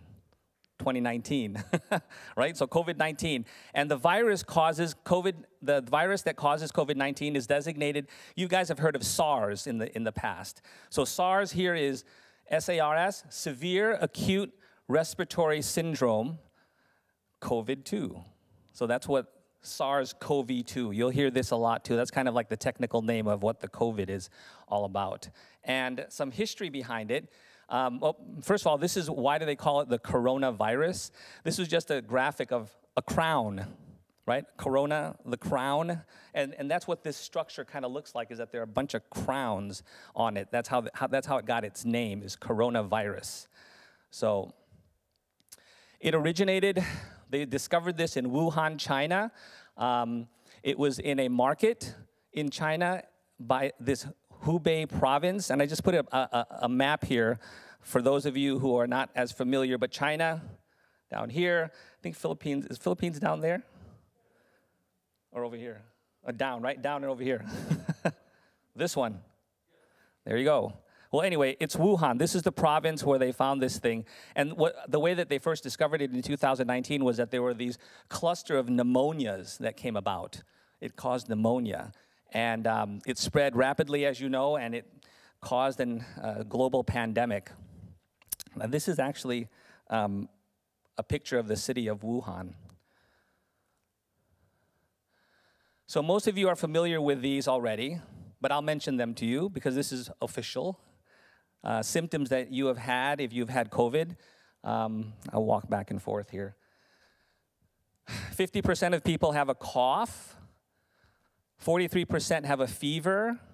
Fever is greater than 100.4. Myalgias, so muscle aches or headaches. Dyspnea, so you sort of have this sensation that you can't get a full breath. You can't take a full breath.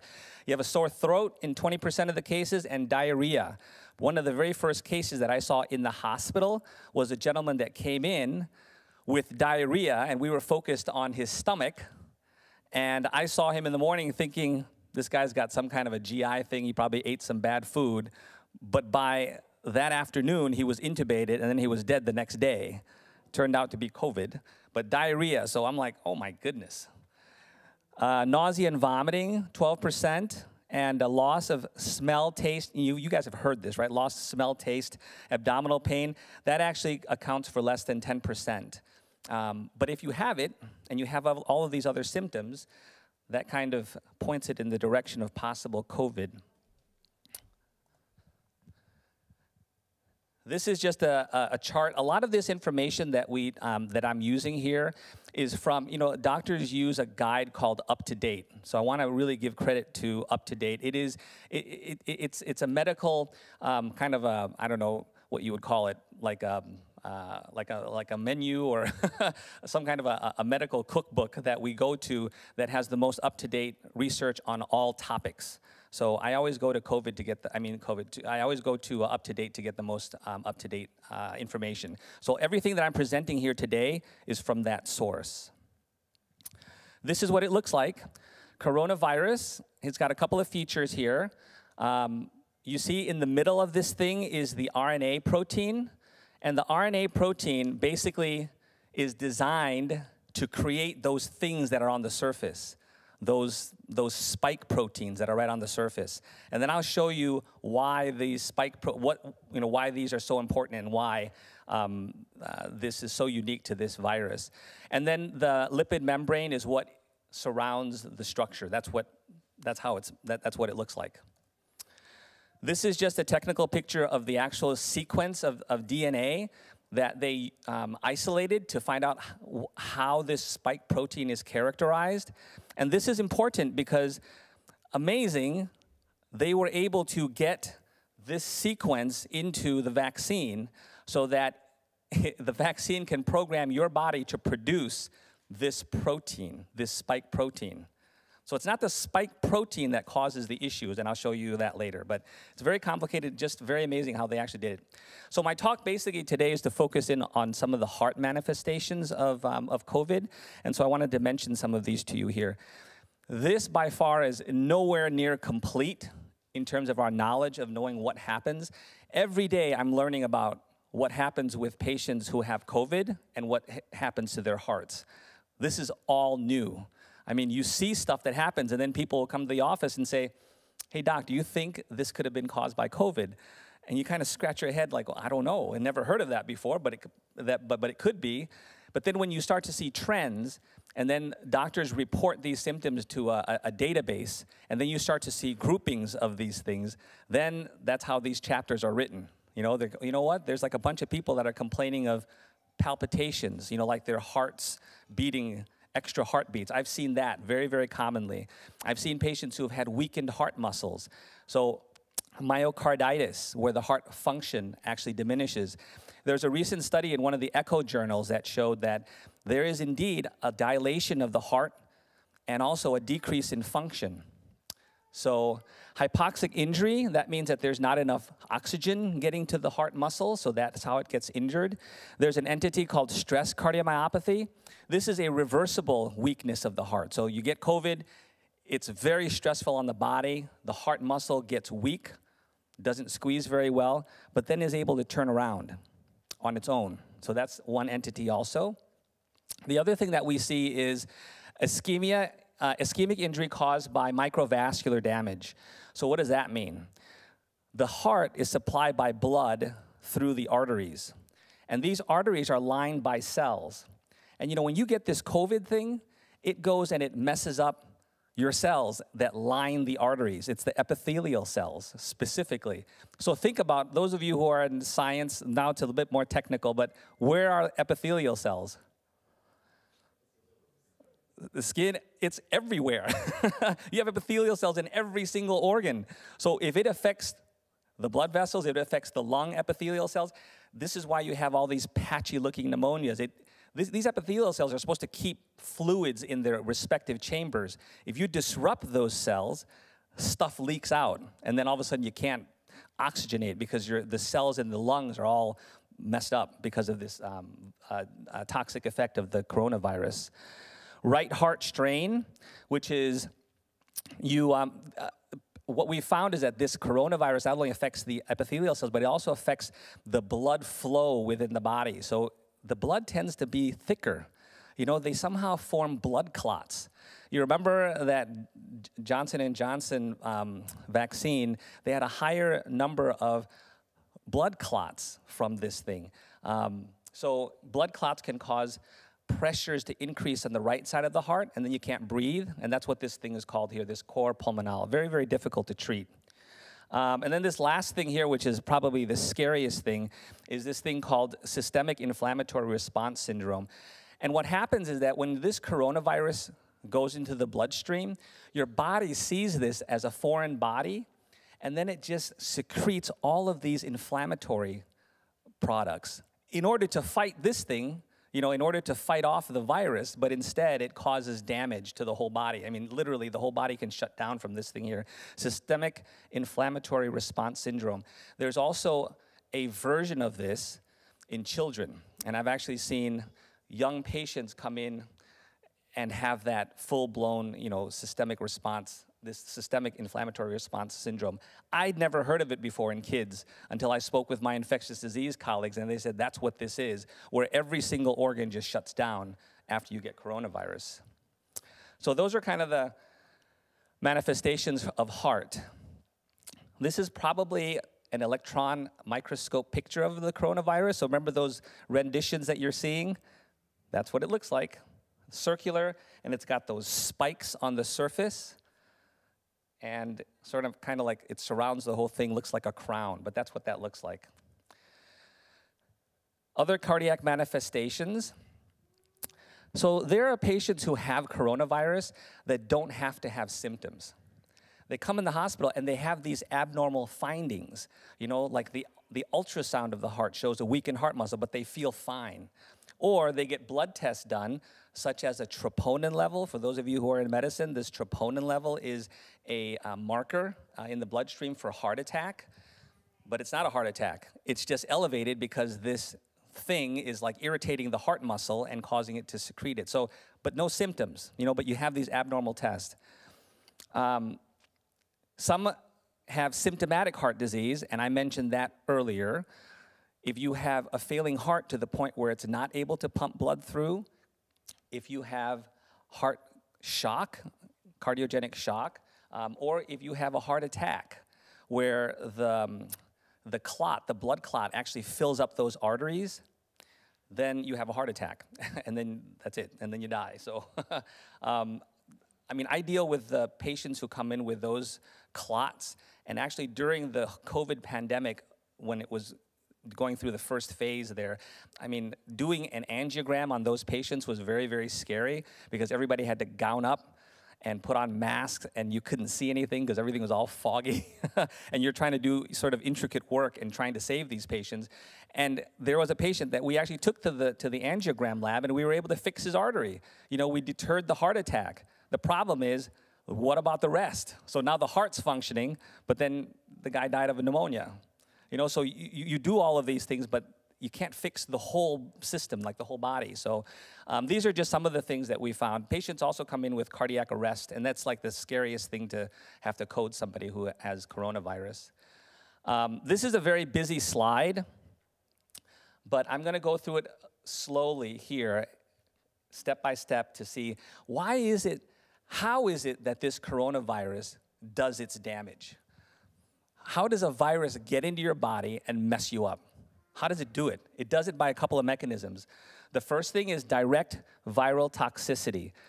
I told you earlier about the epithelial cells. On the surface of the epithelial cells, they got these ACE receptors. They're just called ACE receptors. This stuff goes and binds onto those receptors, and it makes these cells dysfunctional. So now you have a nice barrier, right, in the lungs that separates, you know, your air pockets from your blood and from your lymphs, you know, everything. And now all of a sudden there's a disruption in that barrier. Imagine if you had a disruption in the barrier of your skin. Same thing, right? You'll ooze out fluid. If you have a disruption in any of the, you know, barriers within the eye, I mean, you secrete all this fluid. This is what happens in the lungs when you get COVID pneumonia. is that it messes up these endothelial cells, and they're everywhere. The other thing that the way this virus messes you up is inflammation. All these things here are inflammatory markers that they've isolated from the bloodstream. Those inflammatory markers, these inflammatory things are supposed to get rid of bad things in your body. And they do. If you have a bacterial infection and you secrete this stuff here, it kills the bacteria. It kills good stuff too while it does it. And the problem is that when this thing gets to this thing called a cytokine storm, which means all of these things come out overwhelmingly, then your body gets hurt by it as well. And then that's how people get overwhelmingly sick. And that's how the virus affects the body. Here's the other thing that we just mentioned, right? Thrombosis and vasculitis. So it causes the blood to be thicker. It causes the blood to form clots. And if you get clots your body needs blood. If you have a clot going to the heart, you have a heart attack. You have clots going to the lungs, you have a pulmonary embolism. You have a clot going up to the brain, you have a stroke. You don't want clots anywhere in your body. And the virus causes clot formation. So that's another way that it hurts you.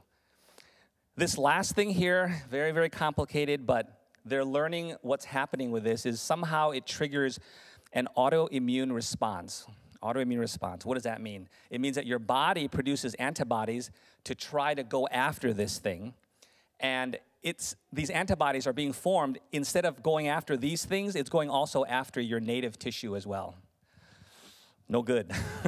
It's just chaos, right? It's just chaos whenever you have this, this infection go on. So that's what causes these things. Now you can understand how it can cause a heart attack. Now you can understand why it causes the heart muscle not to squeeze so well, because you're disrupting all of the blood supply and the membranes. You can also see why there is an inflammation around the heart. Viral myocarditis is an inflammation. Now you know why there's inflammation around there. It's because it's causing it. And autoimmune myocarditis. Whenever you have your heart arteries and the heart muscle affected by anything, you can start to have irregular heartbeats. And so you see things such as atrial fibrillation or ventricular tachycardia. Probably the most common thing that I've heard people say, I don't know if any of you have, I don't know if it's soon enough to ask people here if you've had COVID. But those of you who have had COVID or have experienced, did you ever have feelings like skipped heartbeats? Like your heart, yeah, he felt that. That's common, actually. I've even had people have the vaccine, and after the vaccine, they have palpitations. Like they've never had palpitations before. And then all of a sudden, after the vaccine, they feel palpitations. So it does have an effect on the heart. So that's why these things happen. The heart gets kind of irritated, and then you have these extra beats. The good thing about it is that, for example, the lady that came to my office who had these palpitations, they usually go away with the vaccine. If you actually had the COVID itself, we're not sure yet how long the effects are. And that kind of leads down to these, which I'll talk to you a little bit later, but the time course of what happens after you get COVID. There's this thing that they're discovering very, very recently that they call long COVID syndrome. So after you get it, after a period of time, you know, remember this 1 to 2 weeks? You guys are familiar with this because that's your quarantine period. This is the most active time period. But then after week 2, 3, you start to feel better. And then there's this time frame, 2 to 4 weeks, where some people still have symptoms. They just feel tired. They still can't get a full breath. I mean, it's more exaggerated in some people than others. But, you know, they just can't get back to feeling normal, and they still feel out of breath. And this kind of goes all the way up. By definition, if you still have this by week number 12, you have this long COVID or post-COVID syndrome. And this is another graph here that shows kind of the oscillating time frame of what happens when you get this thing. In the beginning, when you get this, you know, you kind of recover, right? You get all your symptoms and you recover. And then it's like you still don't feel very well, and then you kind of come back up. Some people get up here and they get up to baseline. They go back to the way they normally felt. Some people come up and they not quite the same as what they used to be. You know, they have this incomplete recovery. And then as they're puttering along here, it relapses again, and you start having these symptoms again. We are just learning about this part. All we know is that it does affect us and the way we function. I mean, mental health impairment, inability to return to work, reduced exercise tolerance, risk of obesity, So that's kind of a busy slide, I know, but I hope I kind of touched on all of these important parts here. So how do we prevent COVID from happening?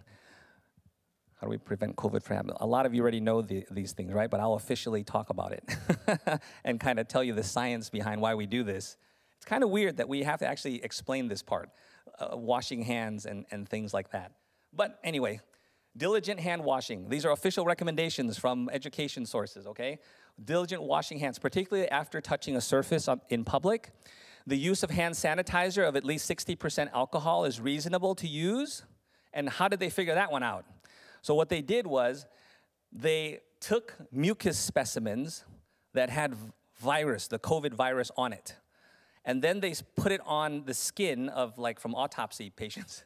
They put it on the skin, and they measured that these things, this COVID thing, was still active and viable up to 9 hours after it was on human skin.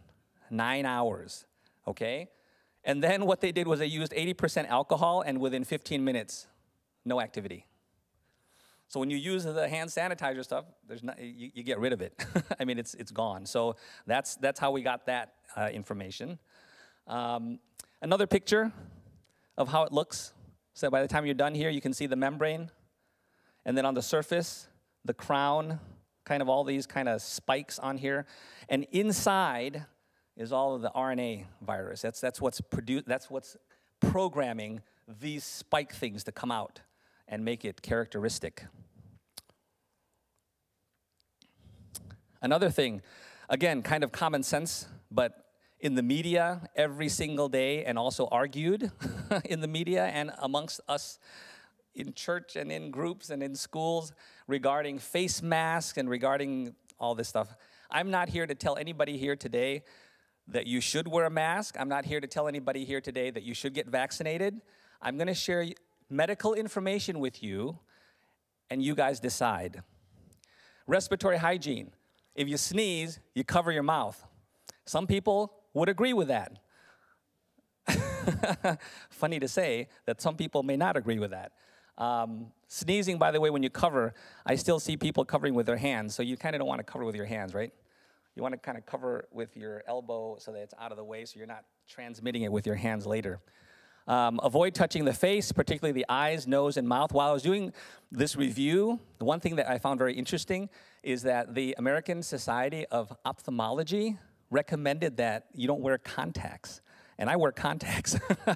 But I just read this, and I'm like, they actually recommended during the time of COVID not to wear contacts because you're touching your eyes, and people that have contact, you do tend to rub and touch your eyes more. And that's a direct route where this virus can get transmitted. Ensure adequate ventilation in indoor spaces. That makes sense too. Make sure there's circulation so that those particles aren't getting inhaled. Opening the windows and doors, placing fans, windows to exhaust air to the outside, running the air conditioning continuously, using portable high-efficiency HEPA filters. You ever wonder how small this thing is? I found this figure very interesting. This is a hair, like a hair, somebody's hair. This is like, you chop off a piece of hair. This is a piece of hair. And this is about 50 to 180 micrometers.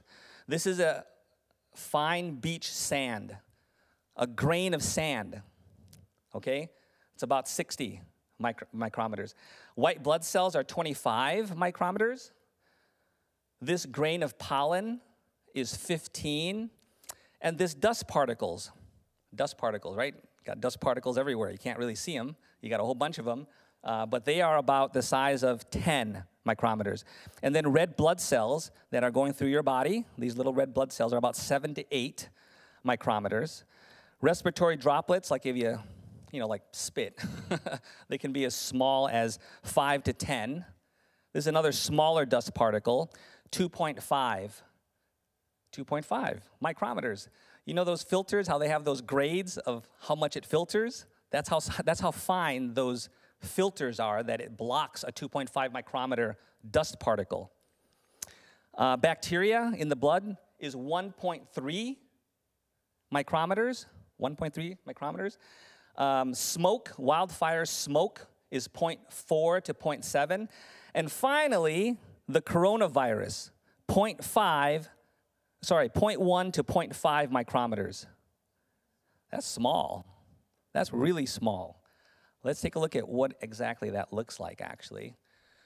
These things here, they're small. I mean, as I'm talking here, stuff's coming out. You can't see them because they're so small. You saw how big the respiratory particles were. But this shows a line of if somebody sneezes, and when I sneeze pretty strong. It shoots really far. This distance here is 26 feet. 26 feet, it's crazy. Hold on a second here. Remember we were talking about like 2 to 3 grams of sodium? We don't know what that is. 26 feet, I don't know how much 26 feet is, actually. Here, Peter, can you grab this? This is a 25-foot measuring tape. I've never pulled this all the way out. So 25 feet is pretty, go back over there. Hold on, what's this up to? Just don't let it go. 21, 22, 23, 24, that's it. It says attention, stop. So 25.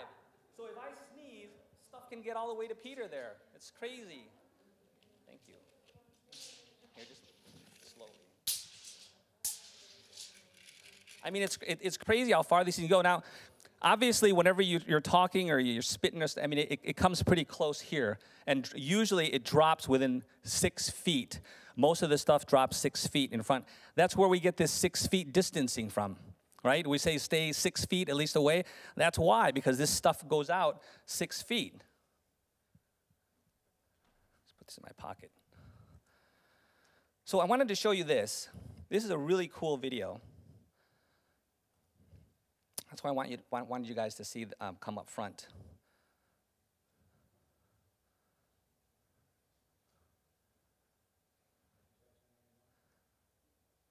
Oh, that wasn't it. There we go. Can you see that? So these are spit particles. This is about 20 inches away from somebody's mouth. Here, Auntie, I'll kind of hold that.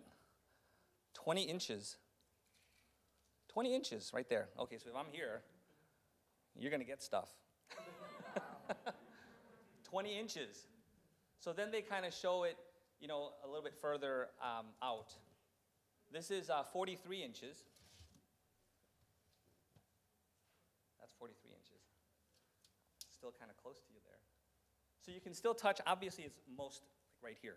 If I were to sneeze, it still would be right in front of you. But it still can get out there to 43 inches. And I think the last one here shows that super sneeze.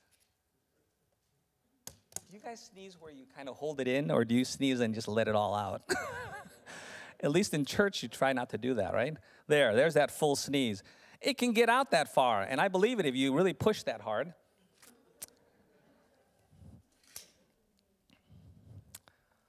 This is also a very cool video too. This actually shows the different types of face masks. The first series of what you're going to see here is, I watched this like 10 times. It's so cool. This here is like with nothing on your face, no mask. This here is with 1 layer of cloth mask. This is with 2 layers of a cloth mask. And this is with a surgical mask. Okay? Let's just take a look. So in this first video, the guy counts 1, 2, 3. When do you think you spit the most? 2, 3, 4. Let's watch.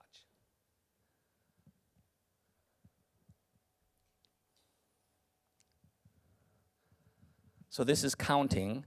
Just keep an eye on that first one. And they're counting 1. And watch when he says 2. 1, 2, 3. 3 is pretty bad too, actually. 4. You know, I can actually see my own spit. Now that I'm paying attention, even me saying it, I can see it. Here's 6. Oh, 6 is pretty bad too. 7. But you see, I mean, this thing is blocking it. This is blocking it too. This is not blocking it at all. 9. And then I thought 10 would be more, but I guess he was saying 10 without emphasizing the T because it's not really, nothing's coming out there. This is when somebody's coughing. You're going to think differently about somebody who's coughing next to you. Look at that. We kind of know this, though. Have you ever seen those videos online where somebody comes up to the, and they start playing this trick where they go behind somebody's back and they go, and they spray them in the back? It's actually very irritating. But imagine you being in the store and somebody came up to you and went, and then sprayed. You'd be pretty upset that they were doing that. But that's how it is there. Here's a sneeze.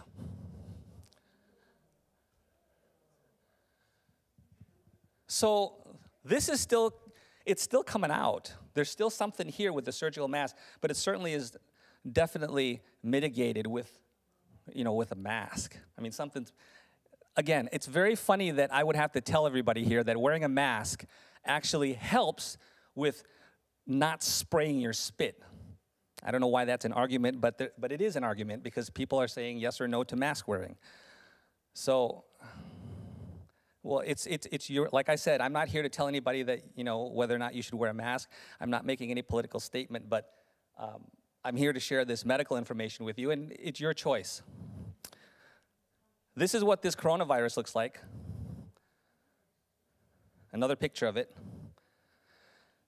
This long COVID, post-COVID syndrome, they've kind of tabulated some of the results of what some of the symptoms are, and that is fatigue. But it's weird because I always feel fatigued. Dyspnea, up to 71%, so not being able to catch a full breath, still being short of breath. Chest pain or tightness, I've had that in some of my patients, and then cough that persists. And then less common persistent physical symptoms are where you can't smell. I've had patients who still can't smell. For those of you who've had COVID, have you lost your sense of smell at all? I don't know, did you lose your sense of smell? You did? About 2 weeks. Okay, so sometimes this persists. Dizziness, insomnia, diarrhea. This is what I was talking to you about in terms of that post-COVID thing or whatever. First week, second week time frame, third, fourth, and this is where we all are at right now, a lot of us. And then this is kind of the recovery and relapse phase here. So I wanted to do something here, and I need a volunteer.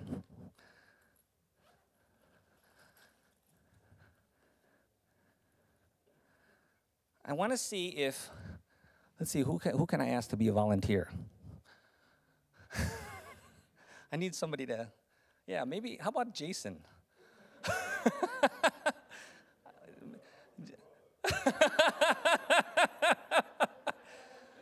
I'm not going to do anything. No, so, all right, here, you know, I want to try something here. This is, so just, if you can just stand right there. Remember we were talking about like 6 feet.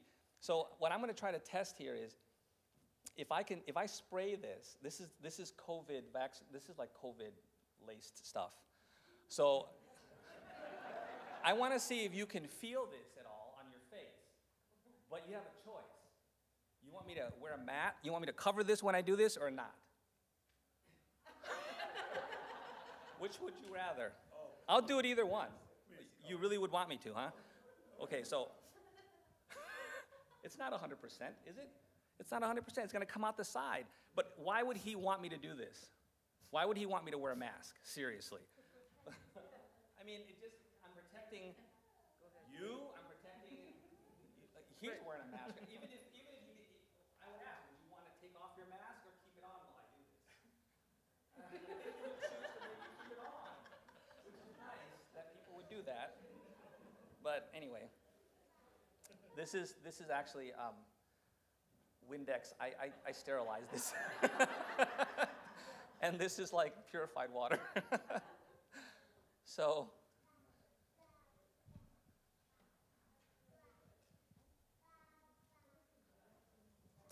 the most effective means to prevent post-COVID conditions, what do you think the most effective means to prevent post-COVID syndrome is? Not get COVID. How do you not get COVID? What we just talked about, yes. Oh, sorry. I said, how do you not get COVID? You try all the things that we talked about here. You can do vitamin D3 too. There's a lot of things we can talk about. There's like a whole list of things you can do that can help with this. I'm a big vitamin C person and also a zinc person as well.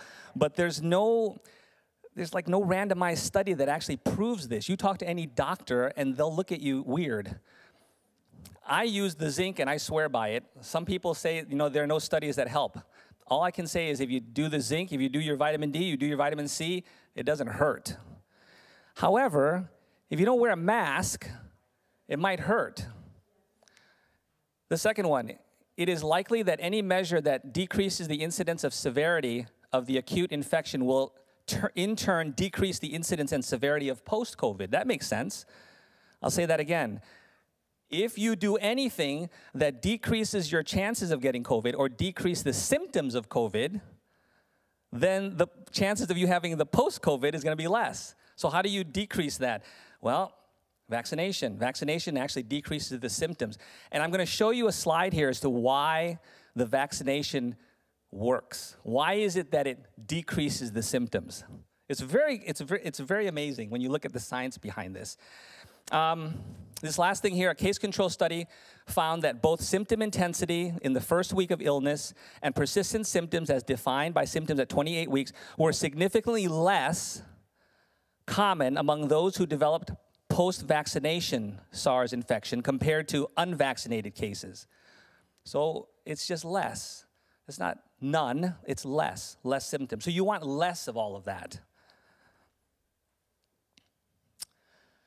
This is a statement from all of the medical guidelines and journals. Vaccines to prevent SARS-CoV-2 infection are considered the most promising approach for curbing the COVID-19 pandemic.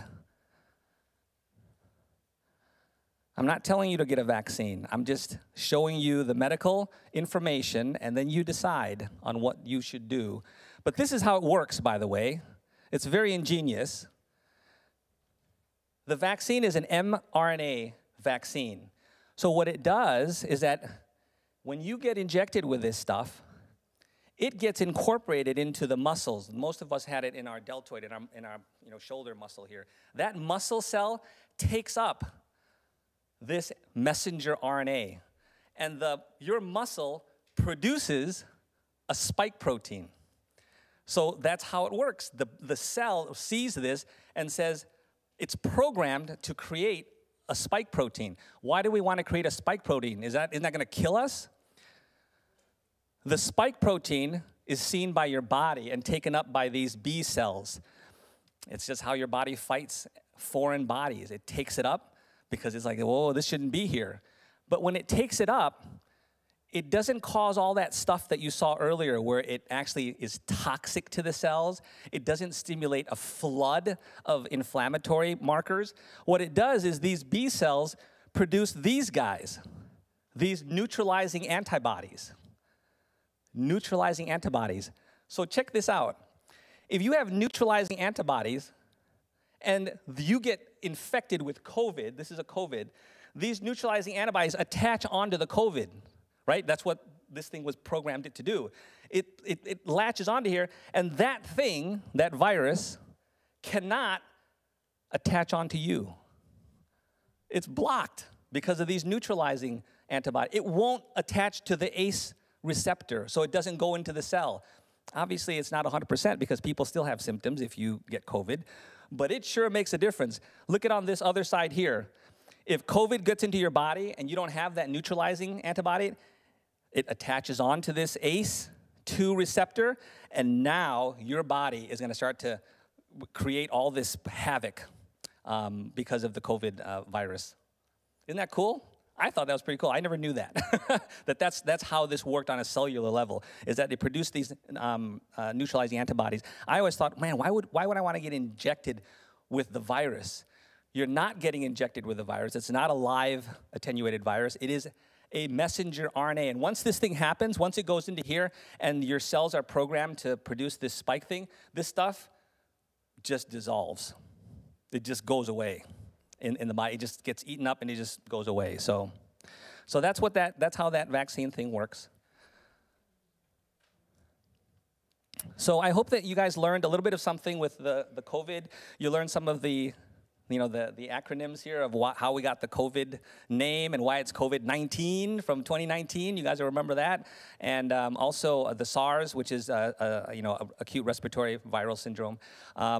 And so that is a summary of COVID and the heart. So I hope you guys enjoyed that. Any questions at all? We have questions.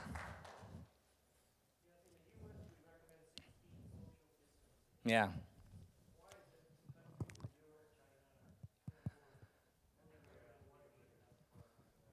They only recommend what? 1 meter? Okay, so I don't know how much a meter is compared to 6 feet. So half. So in the schools, by the way, they have actually decreased that number to 3 feet. Okay, so let's set aside how we're trying to live from the science, okay? If you had COVID, I'd want to be in another room. I don't want to be 6 feet or even 3 feet near you. But we have to live. So the school system, in order to make that possible, they're saying, well, maybe we can just be 3 feet away from each other. It's a compromise. So that's the reason. There's no science behind 3 feet is, you saw the spit thing.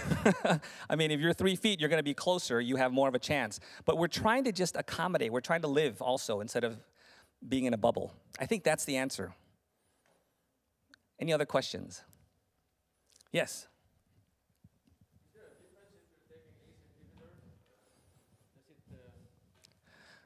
So that's a medical question. He asked, is it okay to take ACE inhibitors? So for those of you who don't know, ACE inhibitors are blood pressure medications, and they work by attaching onto the ACE receptor in your body and vasodilates. So there was initial concern about that. They were like, well, you know what? Maybe we should stop using the ACE inhibitor because it's attaching onto these receptors. It might make you worse. And then they said, well, wait a second. If it's attaching onto a receptor, maybe it'll help block the virus from attaching. Maybe it's better. Maybe everybody should be on an ACE inhibitor. There are no studies that support either way. Either way. If you're on an ACE inhibitor, don't be afraid. Keep taking your ACE inhibitor. It's not going to hurt or harm you. It'll continue to treat your blood pressure. So, another question. Yeah. Oh. Say again? Fermented. Is it okay to take natto, N-A-T-T-O, to prevent clot formation? I don't even know what natto is. Soybeans. Fermented soybeans. Yes. If somehow that thins out your blood, if somehow it is an anticoagulant, it thins out your blood, then probably it will help. You know, whenever you take, supposedly omega-3s, they studied that, and it's supposed to actually sort of make your blood less thick. I mean, anything that's going to make your blood less thick will probably help with clot formation. I don't know if that's been officially studied. Yeah. So again, you could use that. The recommendation here in the United States is actually people are, they actually put people on anticoagulation now. They put them on blood thinners such as Coumadin or Eliquis to thin out their blood. And when you see this happen, the blood clots going to the lungs, you want your blood to be thinned. I mean, you do not want your blood to be thick at all, because if that happens, then you die. If that stuff truly works in terms of thinning the blood to a level where you can't form clots, that's beautiful. It's from plants? It's from soy. What's that? It dissolves it. Well, that's pretty powerful stuff. Anticoagulant. Any other questions? Yes. Is there a study on the relative incidence of myocarditis between the vaccine and the disease? See, this is the problem with presenting with doctors in the audience.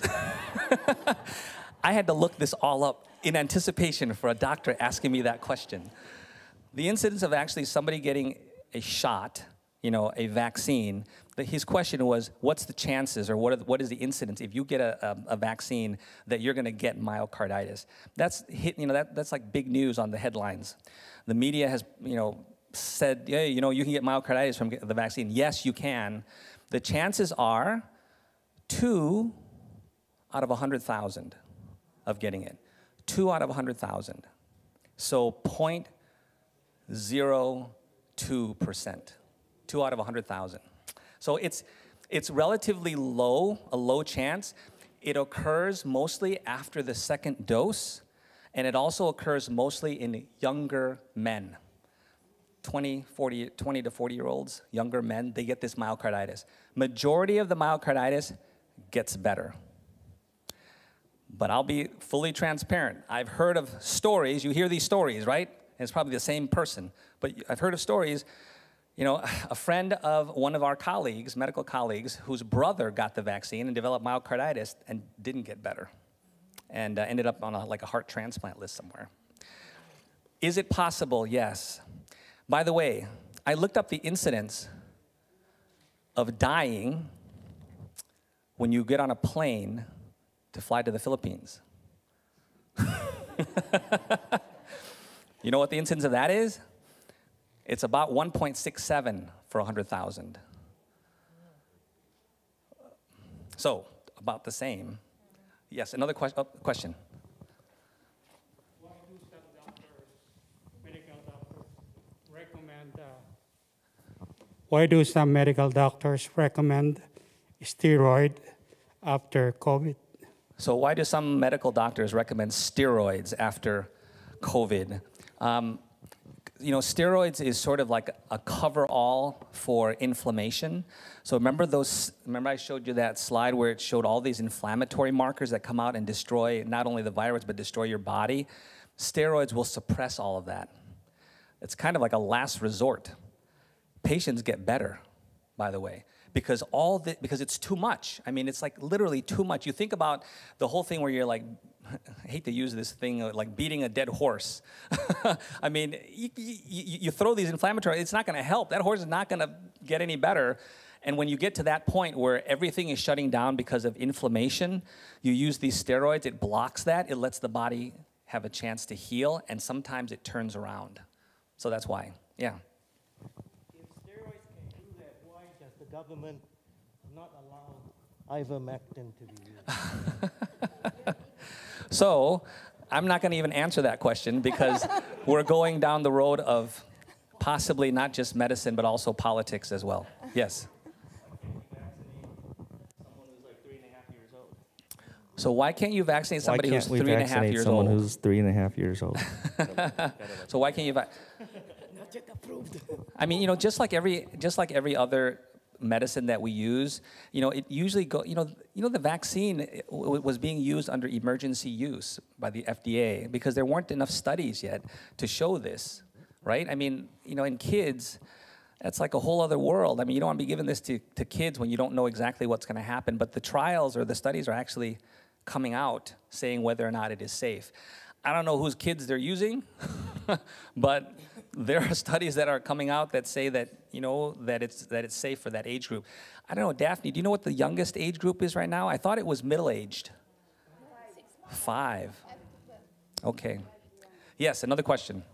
Regardless of immunity, which is more susceptible, the younger ones or the older ones?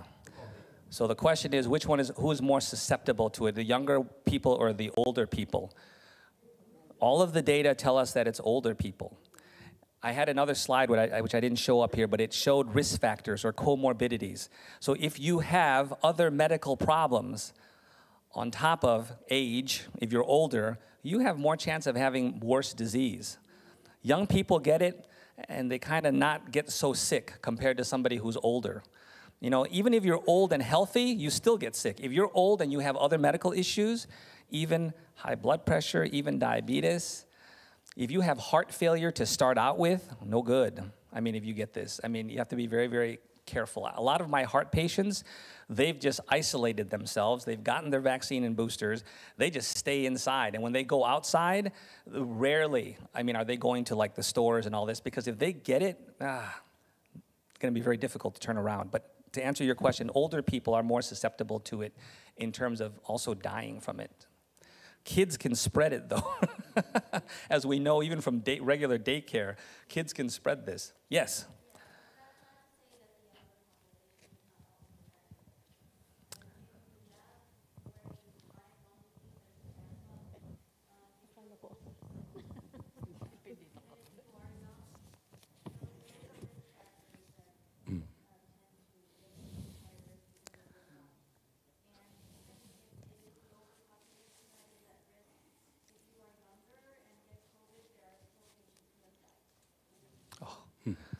So her comment is that the younger people, you can't disregard that it being, something that's dangerous for the kids as well, because you remember that inflammatory syndrome, multi-system inflammatory system that I showed you there? It's not just in adults.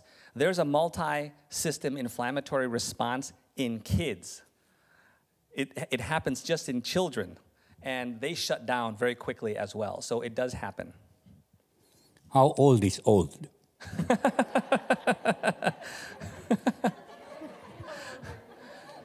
So old, so the definition of old is whatever age you are and 10 years after. That's old. Yes, another question. It's not a question. I just wanted to add that a lot of the foods play a role in inflammation, anti-inflammation, like garlic, like tomatoes, beans, seeds, and stuff like that. So sometimes we worry about what I'm going to do after I have the problem. So also we have to focus on what can I do to prevent the problem? What can help? There is no evidence that any food will cure anything. No. May help? Yes. And so my invitation is, let's also focus on healthy eating, and all those foods, and allicin from the garlic and stuff like that. Those things might help my immune system or so, will help to anti-inflammatory situations. Yep. Just wanted to point that. Very good. Anti-inflammatory. Inflammation is sort of the root of a lot of this stuff that we're talking about here. Any other questions? I thought that would be more exciting to talk to you about than high blood pressure or something. Another question. Another question. This is about diet. Now, we know that mushrooms extend your lifespan. It what? Extends your lifespan. Yeah. Okay. Your health span.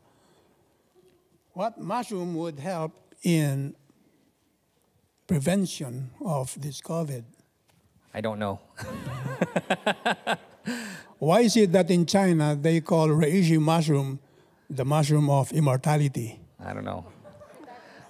I don't know. No, reishi. How? Yeah. You should tell my son he hates mushrooms. Well, for one thing, they discovered in 2012, 2012, they discovered that a patient, this was in Australia, they discovered this patient with cancer of the stomach. He was told to come back, but because the surgery schedule was heavy, he was able to come back only 6 weeks later. In the meantime, a Chinese... they take the mushrooms. Yeah, the Chinese health practitioner, traditional Chinese medicine, told him to take as much mushroom, reishi mushroom in particular. Yeah, just so that you guys know, there are a lot of things that are out there in terms of what you hear as what is good for you and what can potentially be beneficial. There was some kind of a Thai herb. What was the name of that Thai herb? There was a Thai herb that was supposed to be like the cure-all of COVID. You take it and you're cured. And this, I think every Thai person knew about this because it went through social media and people took it. It didn't make a difference at all. So, you got to have these studies that actually prove this. And I think there's stuff out there. I really believe that there are herbs that we don't know about in nature that actually help with this stuff. But if you know it and you have the scientific ability to bring it to a lab and have them study this and formulate it, that's how medicine progresses. So, but thank you for the comment. Any other questions? Yes. When we are talking of the COVID, at the very start, and China became famous. They said it's from the cat. They said it's from the bat. Where does it feel? There was an entire chapter on how these things come from these animals. I didn't read it. But yes, you're right. I mean, that's where it was initially supposedly came from. This area that they were talking about where it originated was in the marketplace, where a lot of the stuff was not very clean. It was like a lot of raw stuff from what I hear. Like... there was a reporter from the U.S. that came back to you once. Yeah. And they were saying, they're still selling cats. Yeah. Yeah, so remember, I was talking about here scientific information about COVID. When you start talking about this kind of stuff, very interesting to talk about, but you end up going down another road of, that's a different talk. And so any questions about the science behind what I presented here? Anything else? Okay, well, another one, yes. Yes, that's right. So, all right, well, thank you very much. All right. Thank you. Thank you, Dr. Tessali. How many have been blessed by this presentation and who have been informed well? Well, thank you, Dr. Tessali. Thank you, Anna. And we are the temple. Your body is the temple of God. And I want just to emphasize that we are responsible for our body. And God entrusted our body, and we have to take care of it the most we can. And we have to follow and take care of ourselves. So if there's any more that you want to say, Atilita?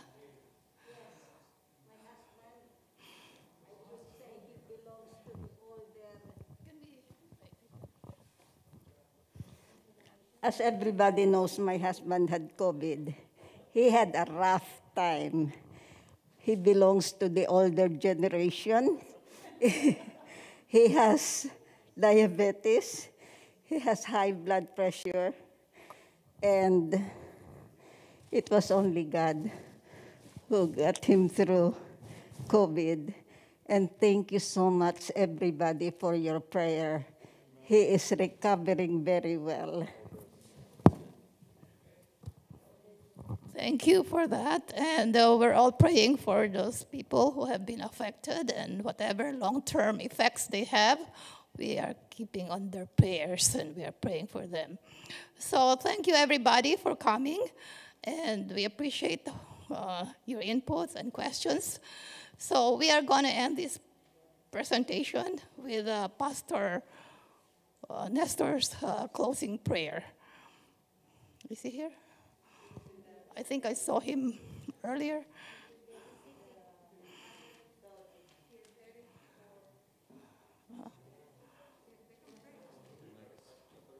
He left? I cannot see him. Okay, can we just do our prayer? Dear Heavenly Father, thank you so much for this Sabbath day. We thank you for being together today and especially listen to regarding our health, about COVID, about heart problem, about nutrition. Thou knowest, Lord, that you are the great physician and we are responsible for our body because you have told us that we are the temple. Our body is the temple of God. Thank you, Lord, for the Sabbath day, and bless each and every one of us as we part from this place and keep us safe. In Jesus' name, amen.